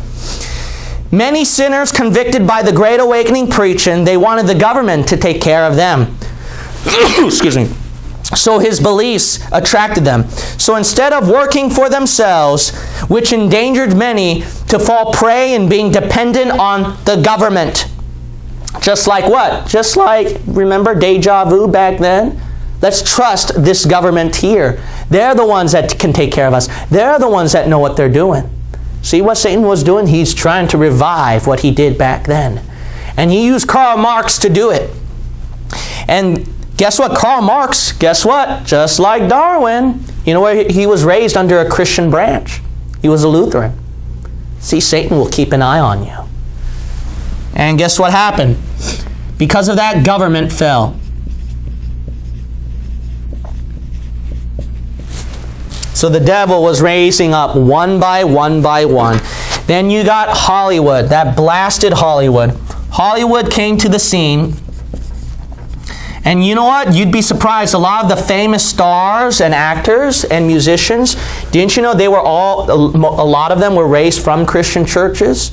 But how did they fall? How did they fall into sin and promote sin and glamorize sin and start to get the younger generations to endorse sin because of this blasted thing called Hollywood. And Hollywood glamorized sin. It glamorized the worldly music. It glamorized the worldly dressing. It glamorized the world. It glamorized sin and glamorized fornication.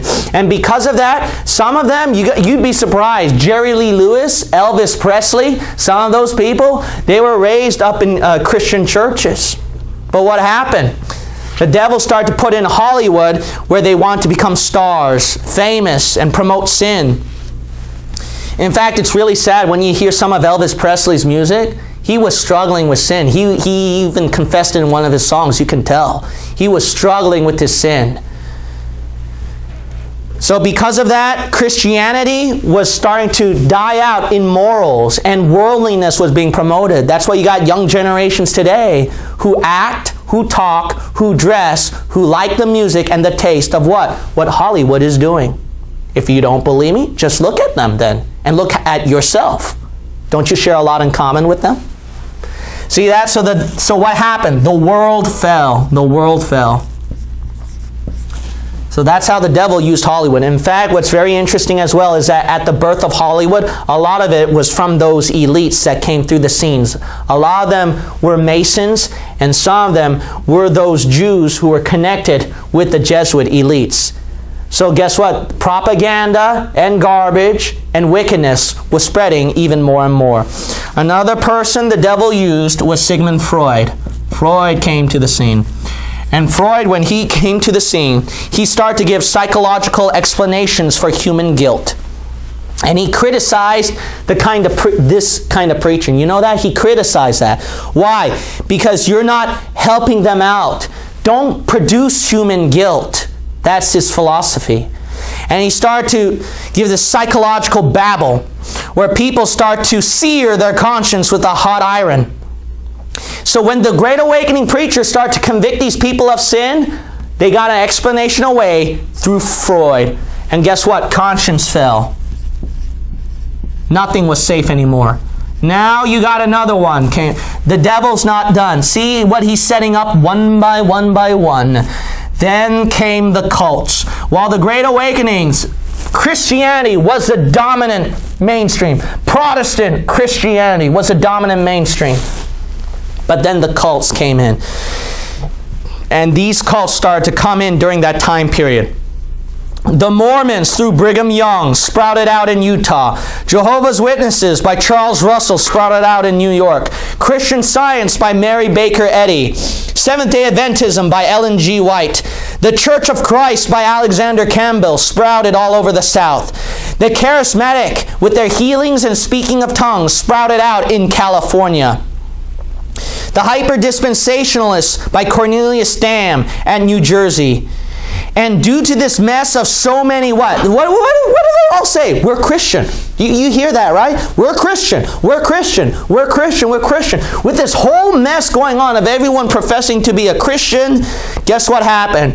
Finally, people today are so sick and tired of it, seeing Christians fighting amongst themselves. Let's put aside our differences, unite together under the banner of Christianity, and the Pope, the Vatican, finally succeeded in getting all the churches to what?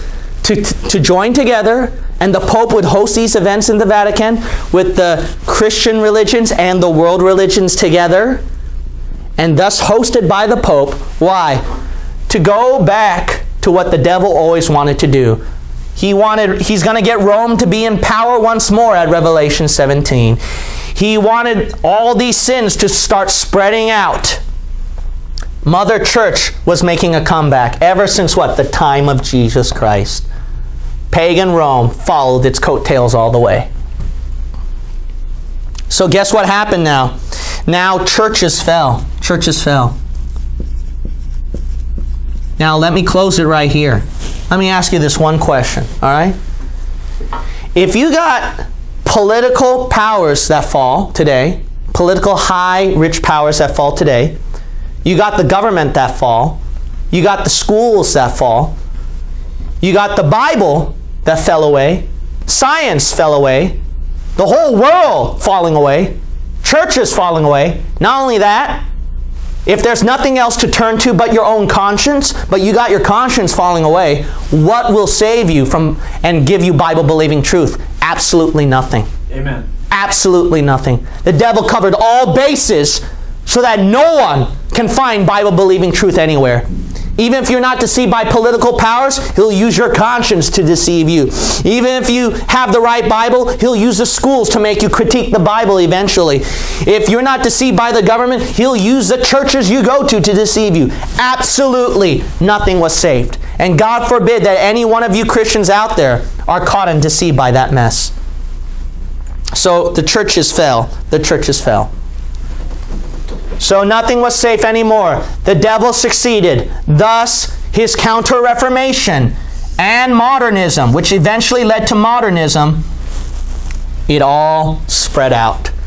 And thus the Great Awakenings fell away as we hit the 20th and 21st century.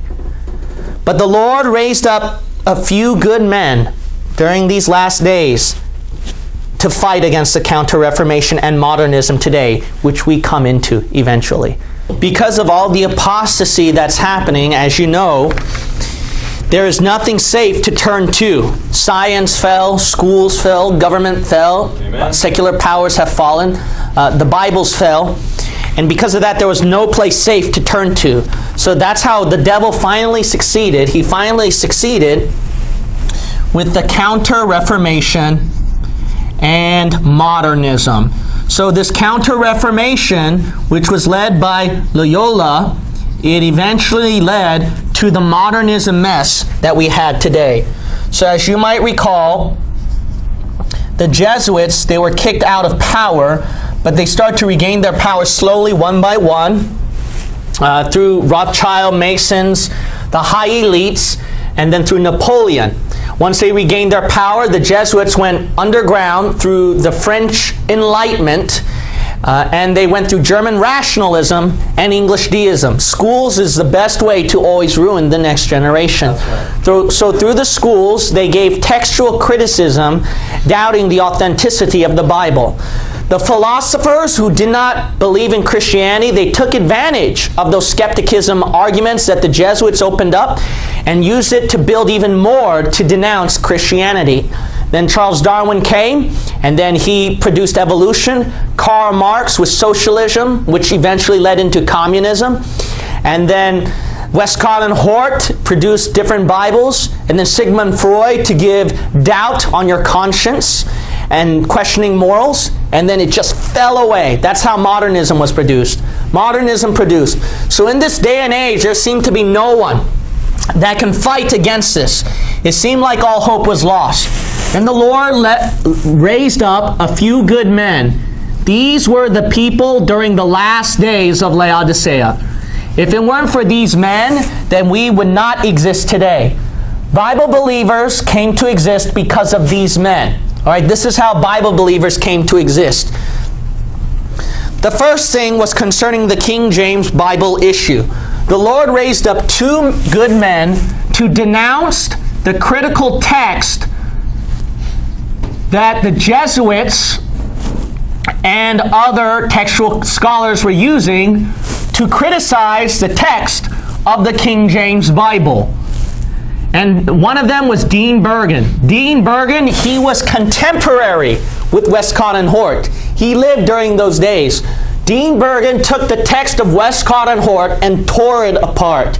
He tore it apart. This man is a scholar, Dean of Chichester, Oxford scholar, and then defended successfully the King James Bible. Then the Lord raised up a man who studied in Harvard, Edward F. Hyles. Edward F. Hyles also successfully defended the manuscripts of the King James Bible. If you read his works, it's pretty brilliant. If some people mistakenly think that I'm smart in defending the KJV, that's not the case. It's because I use a lot from Edward F. Hyles' work. He did a successful job defending the text of the King James Bible. So significance. The Bible was defended. So remember, Counter-Reformation and modernism just tore everything apart. So the key thing was the Bible. Remember, after the King James Bible came out, that's when the Great Awakening started to come out, right? But then when did it all start to fall apart? when the Jesuits went through French Enlightenment and German rationalism, English deism, questioning the authenticity of the Bible. See, that's how it begins. So then that foundation was laid. So the Bible was defended. That's significant to attack this. That was significant. The second thing that was significant is doctrine. And the Lord raised up these two good men, C.I. Scofield and Clarence Larkin. C.I. Scofield, he was contemporary during the days of D.L. Moody. As you remember, D.L. Moody was one of those great awakening preachers. C.I. Scofield, he took over one of D.L. Moody's churches, and he pastored successfully. But C.I. Scofield, if you read his story about his reference Bible, it's amazing how the Lord defended it. One time, there were two cases where he almost lost his Scofield reference Bible. One time, he was at a trip through the Atlantic, and he was very careful and paranoid about his reference Bible because of the devil's attack. So he wanted somebody to check down the containers and see if his reference Bible was there, but guess what? It was lost. So during those days, during those old days, when you cross through the ocean, you don't want to lose containers that time. All right? You can lose it. So he had to trace the steps, and the Lord protected it. The second time, he had his printing work and all of his reference Bible notes and everything set up, but there was a fire. And he panicked, and he thought that his reference Bible was lost, but the fire burned right next to his reference Bible. So the Lord protected it a second time. C.I. Scofield was a drunken lawyer. He was a drunken lawyer. But you know how he got saved? One person asked him, are you born again? Are you saved Christian? And Scofield, he said, well, you know, I drink. I don't think God allows drunkards into heaven, right? And that guy said, I didn't ask you that. I asked you, are you saved? Are you a Christian? And that's how C.I. Scofield received Christ for his salvation. Clarence Larkin, what made him the classical work on dispensationalism is because of his charts. He was an engineering, and he's a Baptist minister. So such a great combination made him a champion, drawing many charts on dispensationalism. He drew scores of charts. If you still look at his charts today, it's still a Bible study that you can learn out of just by looking at his charts. The Lord used Clarence Larkin, a Baptist minister, mightily to produce dispensationalism charts. So because of dispensationalism, right doctrine was defended. As you recall, there were many cults during this time. I already listed to you. Churches were falling apart left and right. So because of these two men, the Lord raised it to defend right doctrine. So significant.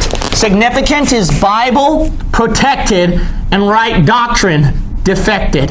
I mean, not defected, it was defended. So both of these were defended.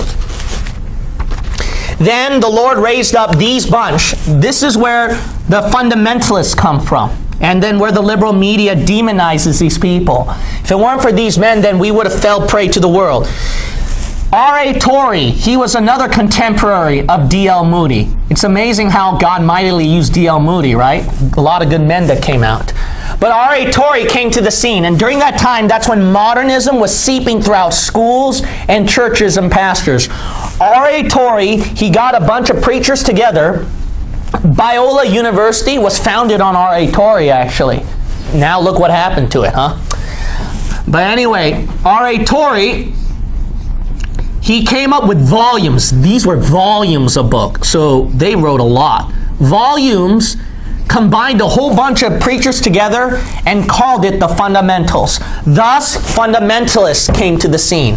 In other words, we defend the major fundamental doctrines of Christianity.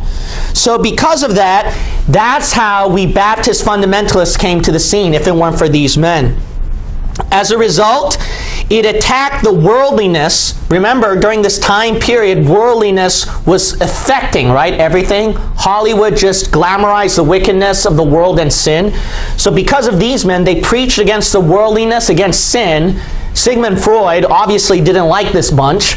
And these guys were the ones who woke up the spiritual conscience. So the significance is that it attacked the Catholic ecumenical movement. They were against the churches combining with modernism. And so the Lord raised these up to defend the churches. So the churches were defended.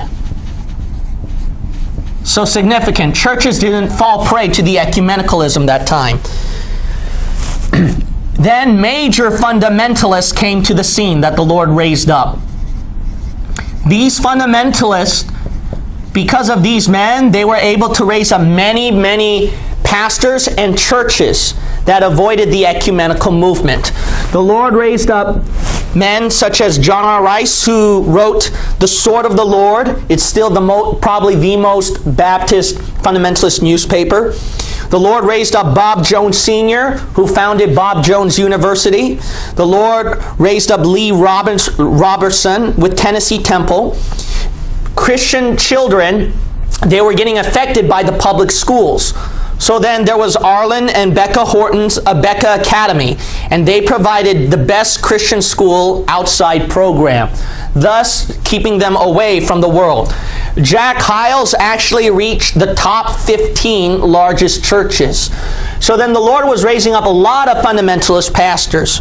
But the problem was this. The problem was the devil really did a big job on the Counter-Reformation and modernism. He did a successful job. So because of this job, you got to understand this, is that not all of these men were clean in doctrine. And they also had problems in their life too. And you can dig up a lot of dirt on some fundamentalist pastors. So because of that, it was not enough to successfully attack the Counter-Reformation and modernism. But what was the Lord doing? He was laying up foundation and foundation. There was one man who combined all of this together. And because of this man, he combined everything together. And then Bible believers start to sprout out really quick.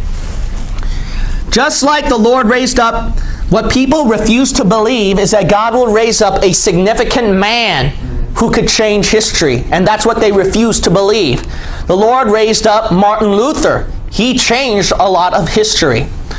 The Lord raised up Anabaptists, who were actually called extremists and radicals compared to the traditional Protestants. So that is normal throughout history how the Lord used. So thus the Lord raised up another significant figure who traditional fundamentalists consider as radical and extremist, and who people refuse to believe would change history. His name was Peter S. Ruckman. Amen. Peter S. Ruckman, he was born right when Scofield died. When dispensationalism died with Scofield, he was born at that same day, and the same year, and the Lord raised him. What did he do? This man combined everything together. That's right. And when he combined everything together, that's how we were successfully able to attack the modernism of today. He was a hopeless drunk, and he was actually going to commit suicide. Boy, did the Lord have other plans, didn't he? To change history. What happened was that one of the fundamentalist pastors named Hugh Pyle, one of the fundamentalist pastors, caught Ruckman. And then Ruckman, he was approached by Hugh Pyle, and then Ruckman said, "Well, what do you got?" And Hugh Pyle told Ruckman, "Well, I got the Lord. What do you got?" And then Ruckman, he didn't have anything.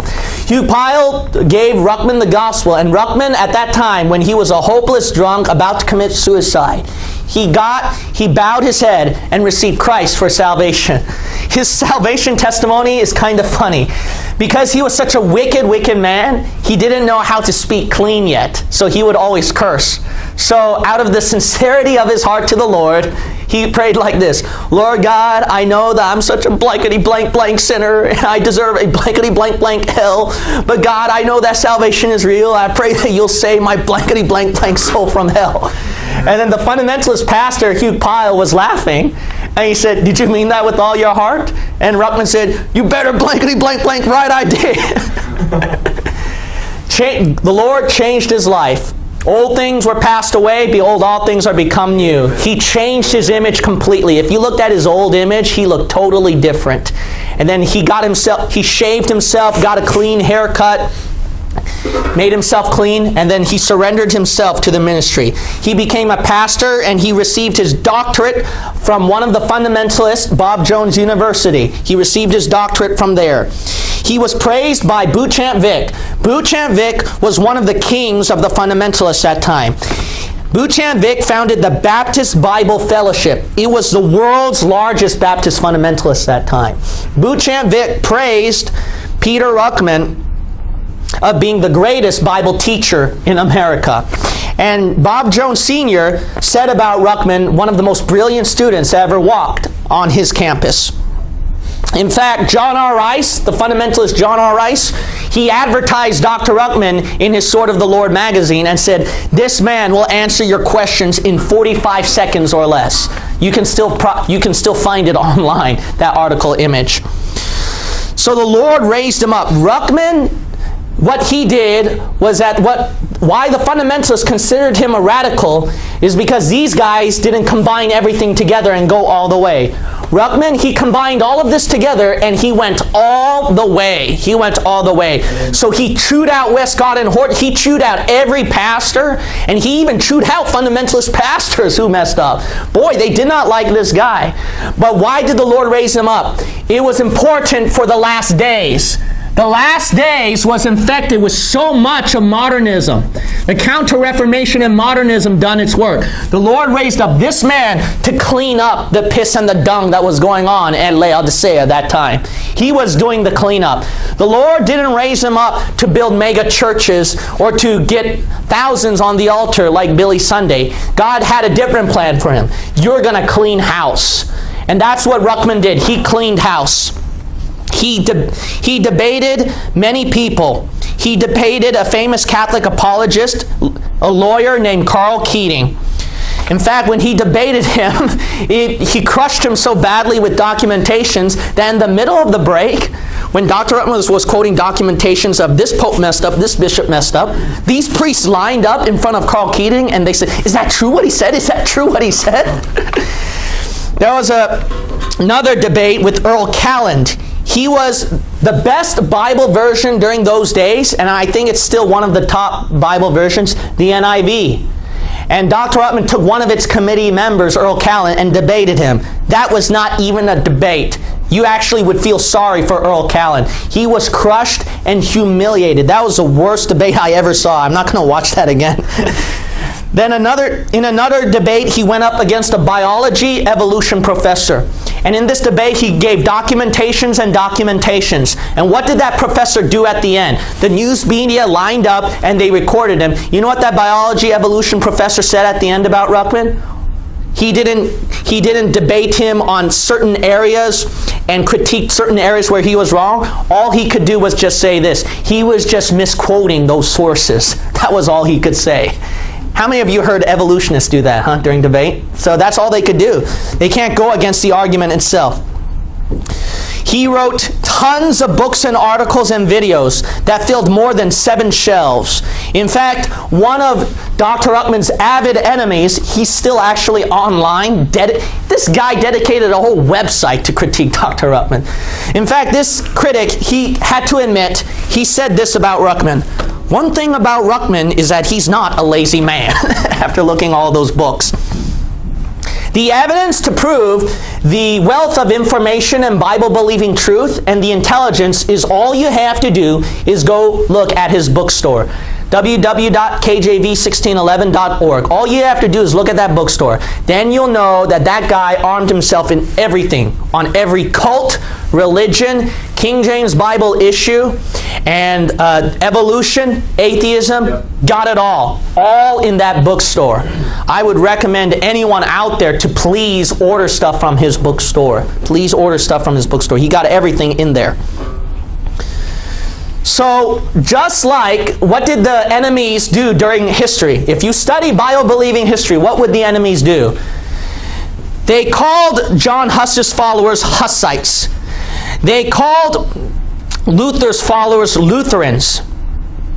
And they called Wycliffe's followers Lollards. And guess what they called people who studied under Dr. Ruckman's work? Ruckmanites. Thus, you'll hear that term very infamously used, Ruckmanites, today. So why? It's because that's what the enemies of God do. Enemies of God, they will try to create it into a cult and make it into a following. Yeah. But all you have to do is not just look at biased sources throughout the internet and then what they point out, his flaw and that flaw. Can I tell you something? Even if this guy has so many flaws, well, not just so many, but if even this guy has flaws, study your Bible-believing history. Everyone has flaws. Amen. Everyone has flaws. But there's no doubt the Lord used Luther, He used Torrey, Schofield, Bergen, Hyles, Ruckman, and everybody. And God used imperfect men with flaws mightily for His glory. And if there's one thing that God used Ruckman on was intelligence. It was Bible-believing truth. And if you people are going to reject that just because of this cuss word name called Ruckman, just because of this name, you're missing out everything. That's right. That's how the devil's going to deceive you and blind you, people who are watching online. Some people were saying, you're too smart to listen to this guy. Why are you listening to this guy? I listen to your teachings. You're too smart to follow him. It's because you don't even look at the bookstore. You didn't even read that stuff. You just look at stuff online, biased sources, and pointing out his flaw, his flaw, his flaw, man. You better thank God that there's no internet finding your flaw. Amen. Before you point out this guy's flaw. Now what happened? The gates of heaven opened up and the gates of hell got heyday. In came the Bible believers. The Bible believers came to the scene. And when these Bible believers came to the scene, please do not run out of ink.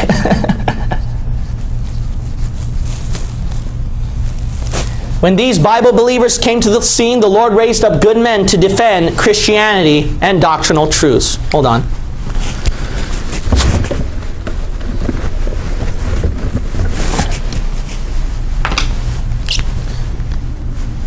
What happened? The foundation was laid. Now that the foundation was laid, now the Lord was going to start His counterattack. They had their counter-reformation. We're going to counter that one now. In came the Bible believers. That's where we came in. The Lord raised up one man named William Grady. William Grady, he actually pastored the largest fundamentalist university, Jack Hyles. He was actually a professor, he taught one of its classes over there. He was a professor of the largest fundamentalist university in Hyles that time. But then what happened was that somebody gave him one of the poisonous books from Dr. Ruckman called Manuscript Evidence. When he read that, it changed his life to defend the King James Bible. And what that man did was, when he went to one particular fundamentalist university, he mentioned that cuss word. He mentioned Ruckman. And he defended him for over an hour. Boy, it's still online. You can watch that video. Boy, the people at that school, they got scared. They got tense after that. It's such a rich view. You should watch it. And the Lord raised up another person. He raised up Jack Chick. Jack Chick, that time, he had a burden for lost souls, but he was scared and he was a shy man. But what he decided to do was to draw artwork and use that as track material. His studio, his track project studio, was in his little kitchen. That's how he started his Chick tracks. He would sometimes contact Ruckman for doctrinal questions. They became fast friends. You know how the Lord used him? It's still at the Smithsonian Institute today. He is known as the world's most published author. The world's most published author. The Lord mightily used him. And because, well, the Vatican, they got Mordecai Ham, long gone and dead. J. Frank Norris, long gone and dead. The two of the four horsemen of Revelation are not dead, but the third one raised its ugly head, and the Vatican marked him out. And in fact, if you go to Catholic conferences and you pass them out Chick tracts, they know what they are and they will avoid it. That's what the Jesuits, the priests, have taught them to do. Jack Chick became infamous. And the Lord raised up people after people. Another person came out named Sam Gipp. He graduated from Dr. Ruckman's school, and he wrote the simplest yet thorough defense against the King James Bible. The Lord raised him up as this kind of talent. His talent was this: to take the intellectual scholar's material and to dumb it down to the average man's level. And now the intellectual scholars got their nightmare. They got their own church members questioning their teachings about Greek and Hebrew. His book, the Answer Book, was selling out like hotcakes. The Lord raised him up to do that. Now simple common men, some of them who didn't even graduate from high school, started to critique their own Greek and Hebrew pastors and intellectuals. Lord was raising up preacher after preacher. Another person that God raised up was David Peacock. David Peacock, he was a captain of a police force, and then he surrendered himself to preach for the ministry. He is known as one of the best preachers today on using illustrations. He is very illustrative in his preaching. He is the head of the Bible Doctrine Institute, which is the best Bible-believing online course today. And we have it in our resources site. One time when he was preaching about casting crowns at Jesus' feet, a bunch of these church members got excited and they start to take off their shoes and throw it down on the ground, pretending that they were casting crowns at the feet of the Lord Jesus Christ. God was raising up preachers. God was raising up men. Another one God raised up was Billy Eubanks. He also attended Dr. Ruckman's school. This man, he did the crazy task of taking Jack Chick's materials, I think about 10,000 Chick tracts, and he flew over the Vatican at one of their sacred Catholic days, and he opened up the bins and spilled down 10,000 Chick tracts all over the Vatican that time. And then now he can't go back to Italy anymore, I think, after that. The Lord was raising up men after men. Another person God raised up was Greg Estep. Greg Estep was a man who founded another good Bible school at Ohio. And he started to train them in Bible-believing dispensationalism and the King James Bible issue. And then the Lord raised up another good man at Ohio, Jimmy Hood. Jimmy Hood, he started a rescue mission up in Ohio, taking drunks, men cursed by drugs and wickedness, got them cleaned up, took them in his rescue mission, and they became street preachers as well. Amen. Taking a bunch of drunks, turning them into street preachers. That's good stuff, amen. Then God raised up another man named Jack Patterson. Jack Patterson, he started a home for boys, and he would take these teenagers who are also abandoned, hurt, ruined by the wickedness of sin and the world. And while the world was grabbing away teenagers, making them fall more and more or less they were falling into immorality and to wickedness and corruption.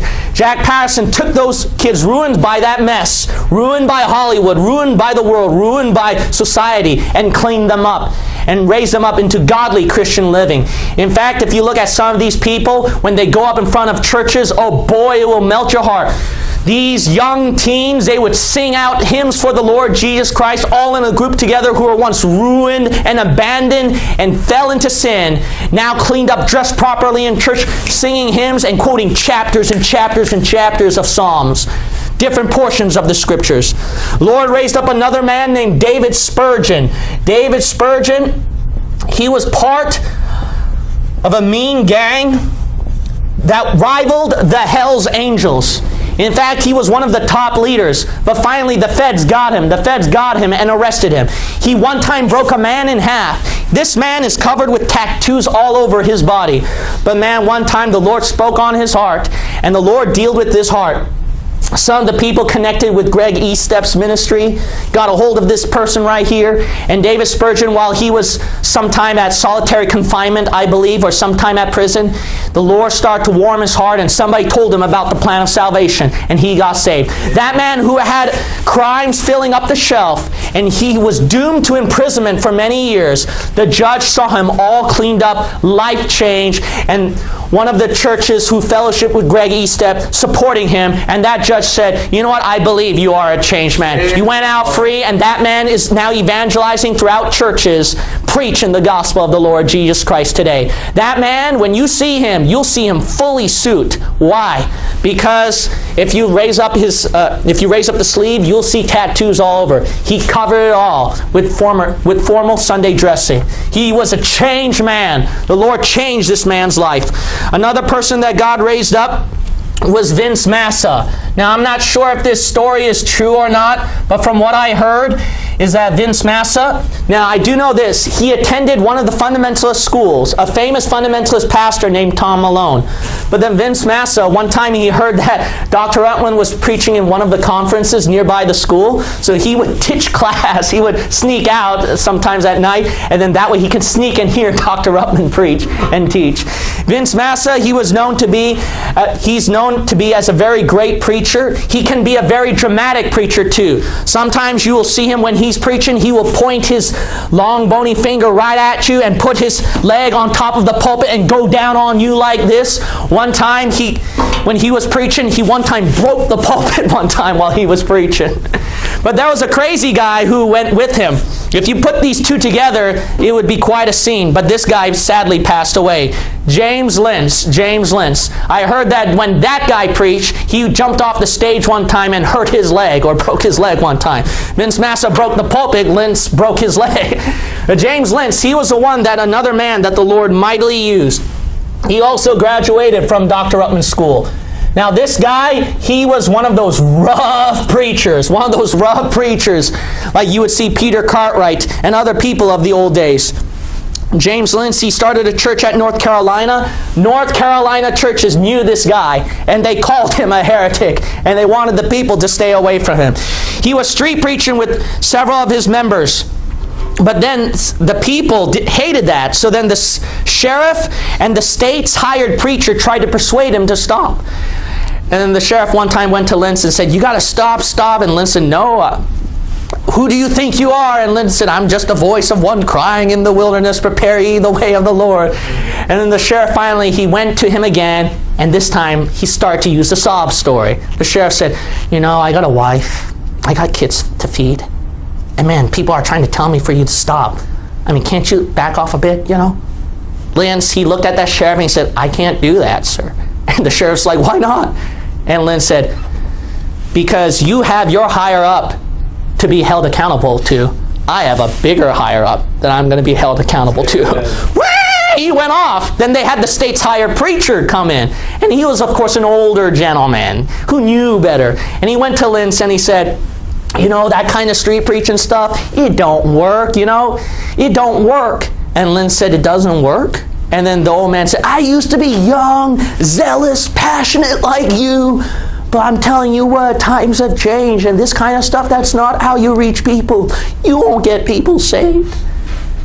And then Lentz, he saw one of his church members leading this African-American salvation, and this big, tall African-American was crying, and he said, "Lord Jesus Christ, I receive you as my Lord and personal Savior. Save my soul from hell." And Lentz, when he saw that, he pointed his finger at that guy to the old man, and he said, "You see that? I'll tell you what, Grandpa, it really works. It really works. You better get out of here before I beat the fire out of you." And that old man started to back up, and that old man said, I knew it. You got devils. You got devils. You got devils." And Lentz said, "You're right, I got devils, but you better get out of here before I give you some." So the Lord raised up a wild man named James Lentz. He's actually my favorite preacher. He's actually my favorite preacher. I don't care what you say. I like those kind of guys how Lord uses. He uses everybody. Amen? He uses anybody and everybody. And you've already saw that throughout history, right? And God is still doing that today. He's still looking for a few good men out there, a few good women of God out there that He can use for His glory. The Lord raised up many other people. The Lord also raised up Wilson Calvin. He's an Indian, a Native American. He still ministers to those Indians in Arizona. While he's ministering to those Indians in Arizona, one time he was preaching the gospel and he was outside. And one of those atheists went up to Wilson Calvin and he said, "There is no God." And that Native American, Wilson Calvin, said, there is no God. And he bowed on his knees and he said, Lord God, I pray that you will drop him dead right here and right now. And that atheist backed off and he said, you can't do that. You can't do that. He got scared. And then Calvin got up and he said, gotcha, you believe in a God. Wilson Calvin, he happened to know about Dr. Ruckman because when he went to this particular friend's house, he saw a bunch of colorful books. And he said, these are very colorful and pretty. What are they? His commentaries. His commentaries. So the Lord raised up another Bible believer, Wilson Calvin. The Lord also raised up Ted Womack. Ted Womack. Ted Womack, he started to minister to the prisons. This man has gotten hundreds of prisoners saved. Hundreds of prisoners saved. And many people who would be ministered in his ministry. The best course that you would ever read, called The Bread of Life. I would recommend that to anybody out there. Get the Bread of Life book. That book will cover all kinds of major doctrines, even deep doctrines, but give you the easiest way to understand. He will cover dispensationalism, the Genesis gap even. He'll cover all that. And he combined all the doctrines and put it in an easy format. The Lord raised up Ted Womack to minister to the prisons. So while the prisoners were being ruined by wickedness and sin, and the devil had them imprisoned and in depression, the Lord raised him up to minister to those kind of broken people, the outcasts. Then the Lord raised up another person named David Walker. David Walker was a graduate of Dr. Ruckman's school. He became one of the leading figures to defend dispensationalism today. I think his new book just recently came out. It's called The Bible Believer's Guide to Dispensationalism. That man studied dispensationalism intensely more than I did. And that guy goes through documentations and fact and defends the dispensationalism, doctrinal issues. He defends the Bible successfully. One time when he was outside ministering to people and street preaching, one of those people pointed his finger at David Walker and he said, who do you think you are, man? Where would you be right now? Who do you think you are? What are you doing right now, doing this kind of stuff? And Walker, you know what he did? He just looked at him, and this is how the Lord used a different method. He looked at him and he said, I would be like you right. Where would I be? I would have been like you right now if I had not received Jesus Christ for salvation. That's where I would be. The Lord was using different people in different ministries, raising up in different ways. Another person the Lord raised up was Gail Ripplinger. The God had to use a woman to kick intellectual men. You know why? Because a bunch of stinking men, they start to critique the King James Bible, so the Lord had to humiliate these men by using a woman named Gail Ripplinger. Gail Ripplinger came out, and with her New Age Bible versions, that thing became probably the most popular book to defend the King James Bible issue. You know why? Because it just demonized the modern version. Boy, man, they got mad after that. The modern versions, they had to hold a meeting at the John Ankerberg show, and they had to discuss issues and warn people about her book. Her book was spreading like wildfire. Her first edition actually had the preface from Dr. Ruckman. But then in order for her book to become popular, you had to not mention that name. So that's why her book became very, very widespread. In fact, because of how the Lord used her, one of the Modern Version Bible committees, Frank Logsdon, that guy got under... This is how the Lord used her. That modern version scholar who was responsible for one of the modern Bible versions, I think it was the NASV, Frank Logsdon said, I'm afraid I'm in trouble with the Lord. That's right. You can believe the King James Bible is 100% perfect. Lord was raising people up. Bible believers were coming on. Another person God raised up was Alan Ryman. Yes, he's still alive, praise the Lord. And yes, he's a wild man. You know where he's ministering at? Catholic Delaware. Catholic Delaware. But this man has approximately, I think he has about 200 or more members in his church. So the Lord mightily used Ryman to minister to Catholic Delaware. If you minister up to the northeastern areas, you know how hard it is to build a church over there? It's extremely tough. But the Lord mightily raised him up to do that in Catholic Delaware. One time when he was outside street preaching, he dressed him. A bunch of these Catholics were giving him a hard time. So one time, Alan Ryman dressed up like a Catholic priest, and he was street preaching the gospel with the Catholic priest outfit. And then a bunch of these Catholics were going by saying, "Thank you, Father. Thank you, Father. Thank you, Father." And then he was preaching the gospel, and the cop passed by. I was like, "What in the world?" You know?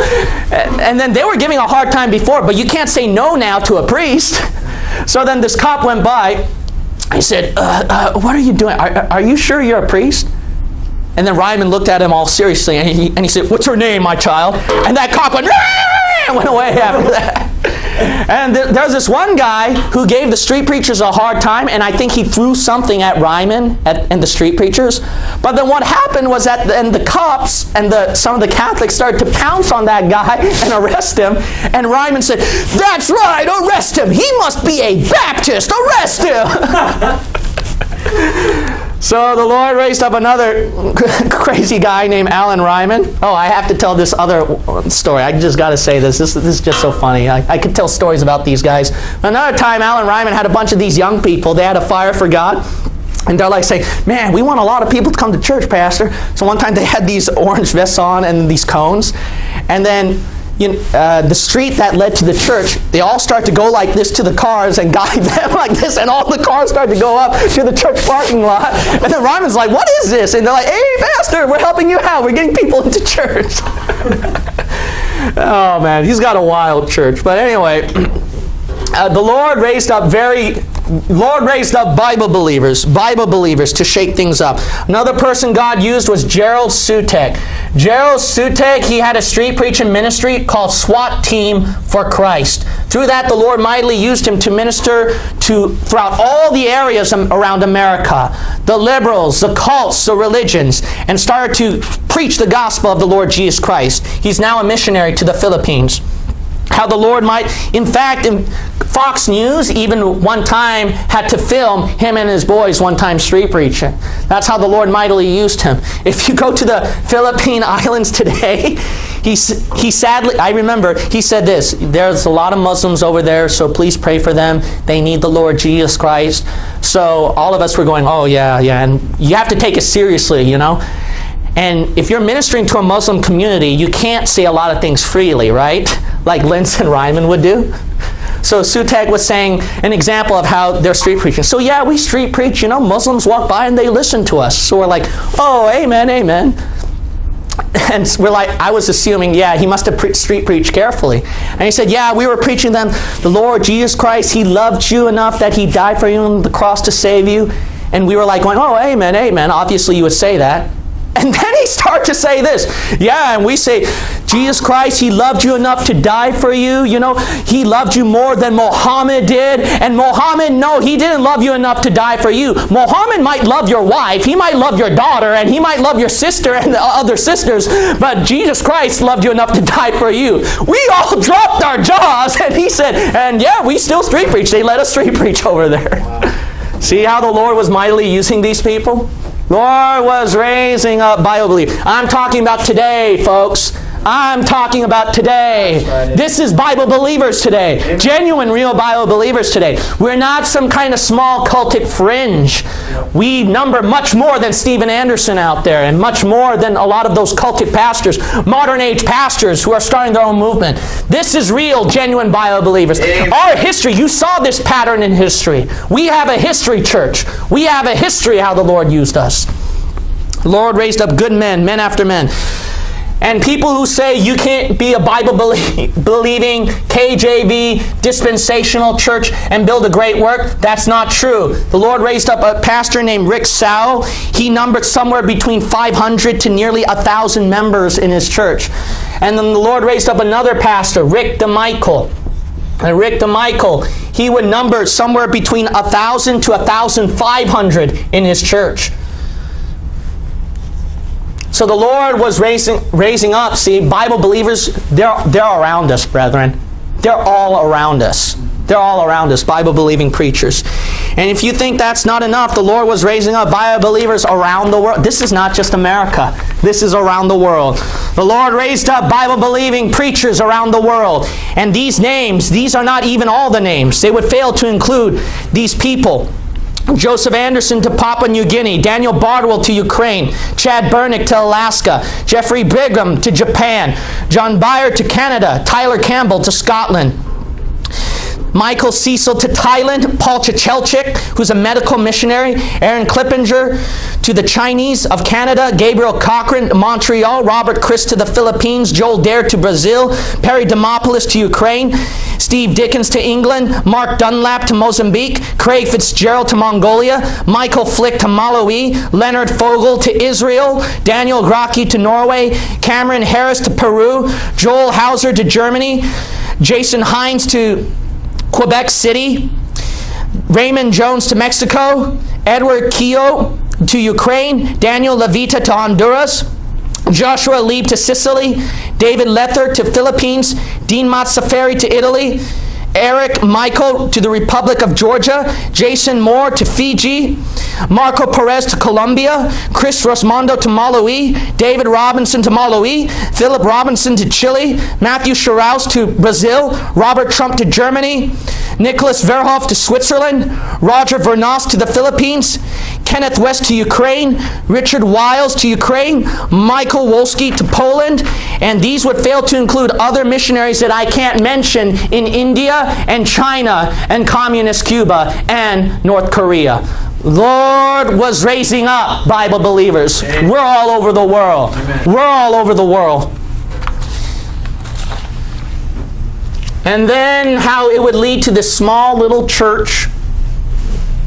The Lord raised up a man in Korea. Korea is very rich in Bible-believing truth too. The Lord also raised up Song Lee. He numbered between 400 to 500 members in his church. He has 200 people street preaching. You think we're small.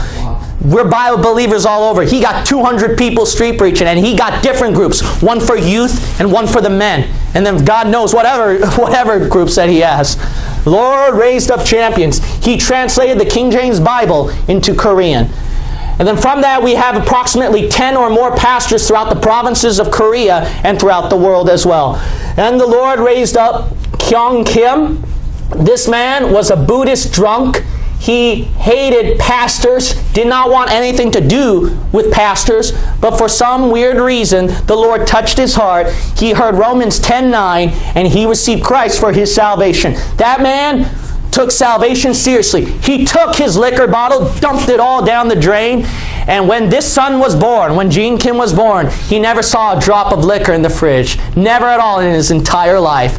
And you know, when he got saved, that was when my mother was pregnant with me. And then that led to me today. That led to me growing up in a Bible-believing environment, rich in Bible-believing. I was spoiled. Why? Because these people gave sacrifices. That's right. Took great men of these to lay sacrifices to produce this person today. And thus we come to San Jose Bible Baptist Church and to you people online. Why? Because it started back from a history.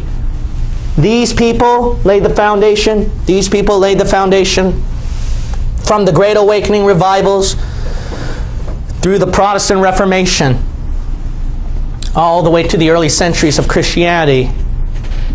Who were where? They were in the lion's den, holding hands, singing hymns together, torn apart by lions. This is a history of Bible believers today. Hello, this is Pastor Gene Kim of San Jose Bible Baptist Church. Have you ever asked this question that if you were to die today, are you 100% sure that you can go to heaven? My friend, it's so simple to get saved. You first got to realize that you can't go to heaven because you've sinned against God. And God, as a holy judge, He has to judge sin with a burning hell. So it is very important that you feel sorry over your sinful condition. And if you do, there is hope for you. You see, Jesus, who is God, left heaven, came down here on earth, died on the cross, raised Himself from the dead. Why did He do all that? So His blood can wash away the sins for you. So you see, that's your only way to heaven, of what He did on the cross, and not what you do in cleaning up all your sins and going to church, getting baptized, or doing any sort of good work. It's faith alone in what Jesus did on the cross. If you can do that, then all you have to do is say that to God. You might say, well, I don't know how to say it. Can you help me out? Sure. You can say it this way. Dear God, I am sorry for being a sinner. I believe Jesus is God, who died and resurrected, so his blood can wash away my sins. I trust in that alone and not my good works. In Jesus' name, I pray. Amen. Congratulations, my friend. If someone were to ask you, how did you get saved? It's very simple, right? What did you do? I just put my faith on what Jesus did on the cross. That's it. My friend, congratulations on your salvation. Right now, because Satan can't damn you to hell, what he's going to try to do now is try to ruin your life. And he did a very good job in this world. That's why it's so hard to find truth, and there are so many lies with a gazillion different churches, different Bibles, different beliefs, different religions. So my friend, it is so important to grow in truth and get involved in a Bible-believing work that can save you from a lot of trouble. There are 4 things we recommend for you to do, which is found in the resources link below. Number 1, get involved in a Bible-believing church near you. Number 2, study the King James Bible issue and have only that kind of Bible, no other modern version Bible. Number 3, study dispensationalism so you can find the right doctrine and truth. Number 4, study only under Bible-believing teachers. My friend, this is all explained further in the resources link below, so please click on it and get to work in a Bible-believing work, because you only have one life to live for Him, and you don't want to waste it away by the devil. And I'll be inside that great palace, and the smoke will be so thick, I'll drop to my knees, and I'll drop to my face like those Navy SEALs do, and I'll start crawling. I start crawling, and I'll look down that ivory aisle there, and I'll see a throne, and I'll see some feet that got holes in them, and they got jewel sandals on. Then I'll pull myself up to those feet, and I'll cry on those feet like that woman that cried on his feet and wiped the tears with her hair. Hey, glory to God, you're going to let Him do the shining. You're going to say, oh God, thank you, hallelujah, and the angels will worship, and the cherubim will worship, and the seraphim will worship, and thank God an independent Baptist will worship. Just the fact, folks, just the fact that we're in Christ will never see hell is enough to shout about it. Amen. Just the fact, folks, that His blood covers all sin is enough to say, hey, I'm glad I'll never be guilty of sin. Another song said, once I was straying in sin's dark valley, no hope within could I see. They searched through heaven and found a Savior. Amen. To save a poor lost soul like me. Woo! Glory to God. He stood out there beside him and he'd go, ho, ho, ho, Jesus saves. The Bible says, for God's, and he'd preach, and the people that's ringing the bell, they would go, and he'd stand up, and people walk up and they said, wow, Santa Claus preaching. What? Then you enter the throne of glory. Come on! Father opens up His arms. Come on, there's a banner raised up in the skies with all the angels. You're going to have to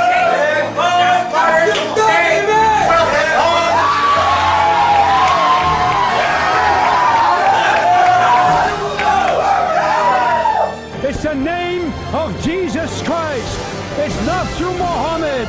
He did not do anything for you. It's not through Buddha. It's not through the commandments. It's only through faith in the finished work of the Lord Jesus Christ. Oh, I'm just going to stay still and I'll just study at home.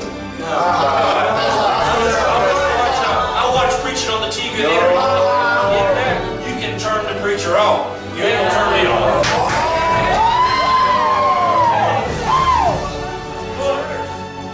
Like your skin turning to gold or something, you don't know what's going on. He's about 2 more steps. Here's that crowd. Hi, how you doing? Hey, Mom. Hi, Dad. Hey, Steve. Hey, Steve, like that. Way down there at the edge of that street, there's the Lord up there in glory. And down He comes off that throne. He always would come down for a sinner. And He comes down there. Well done, thou good and faithful servant of the joy of our Lord. That old boy's heart going down there, it says, forever and ever and ever and ever and ever and ever and ever and ever.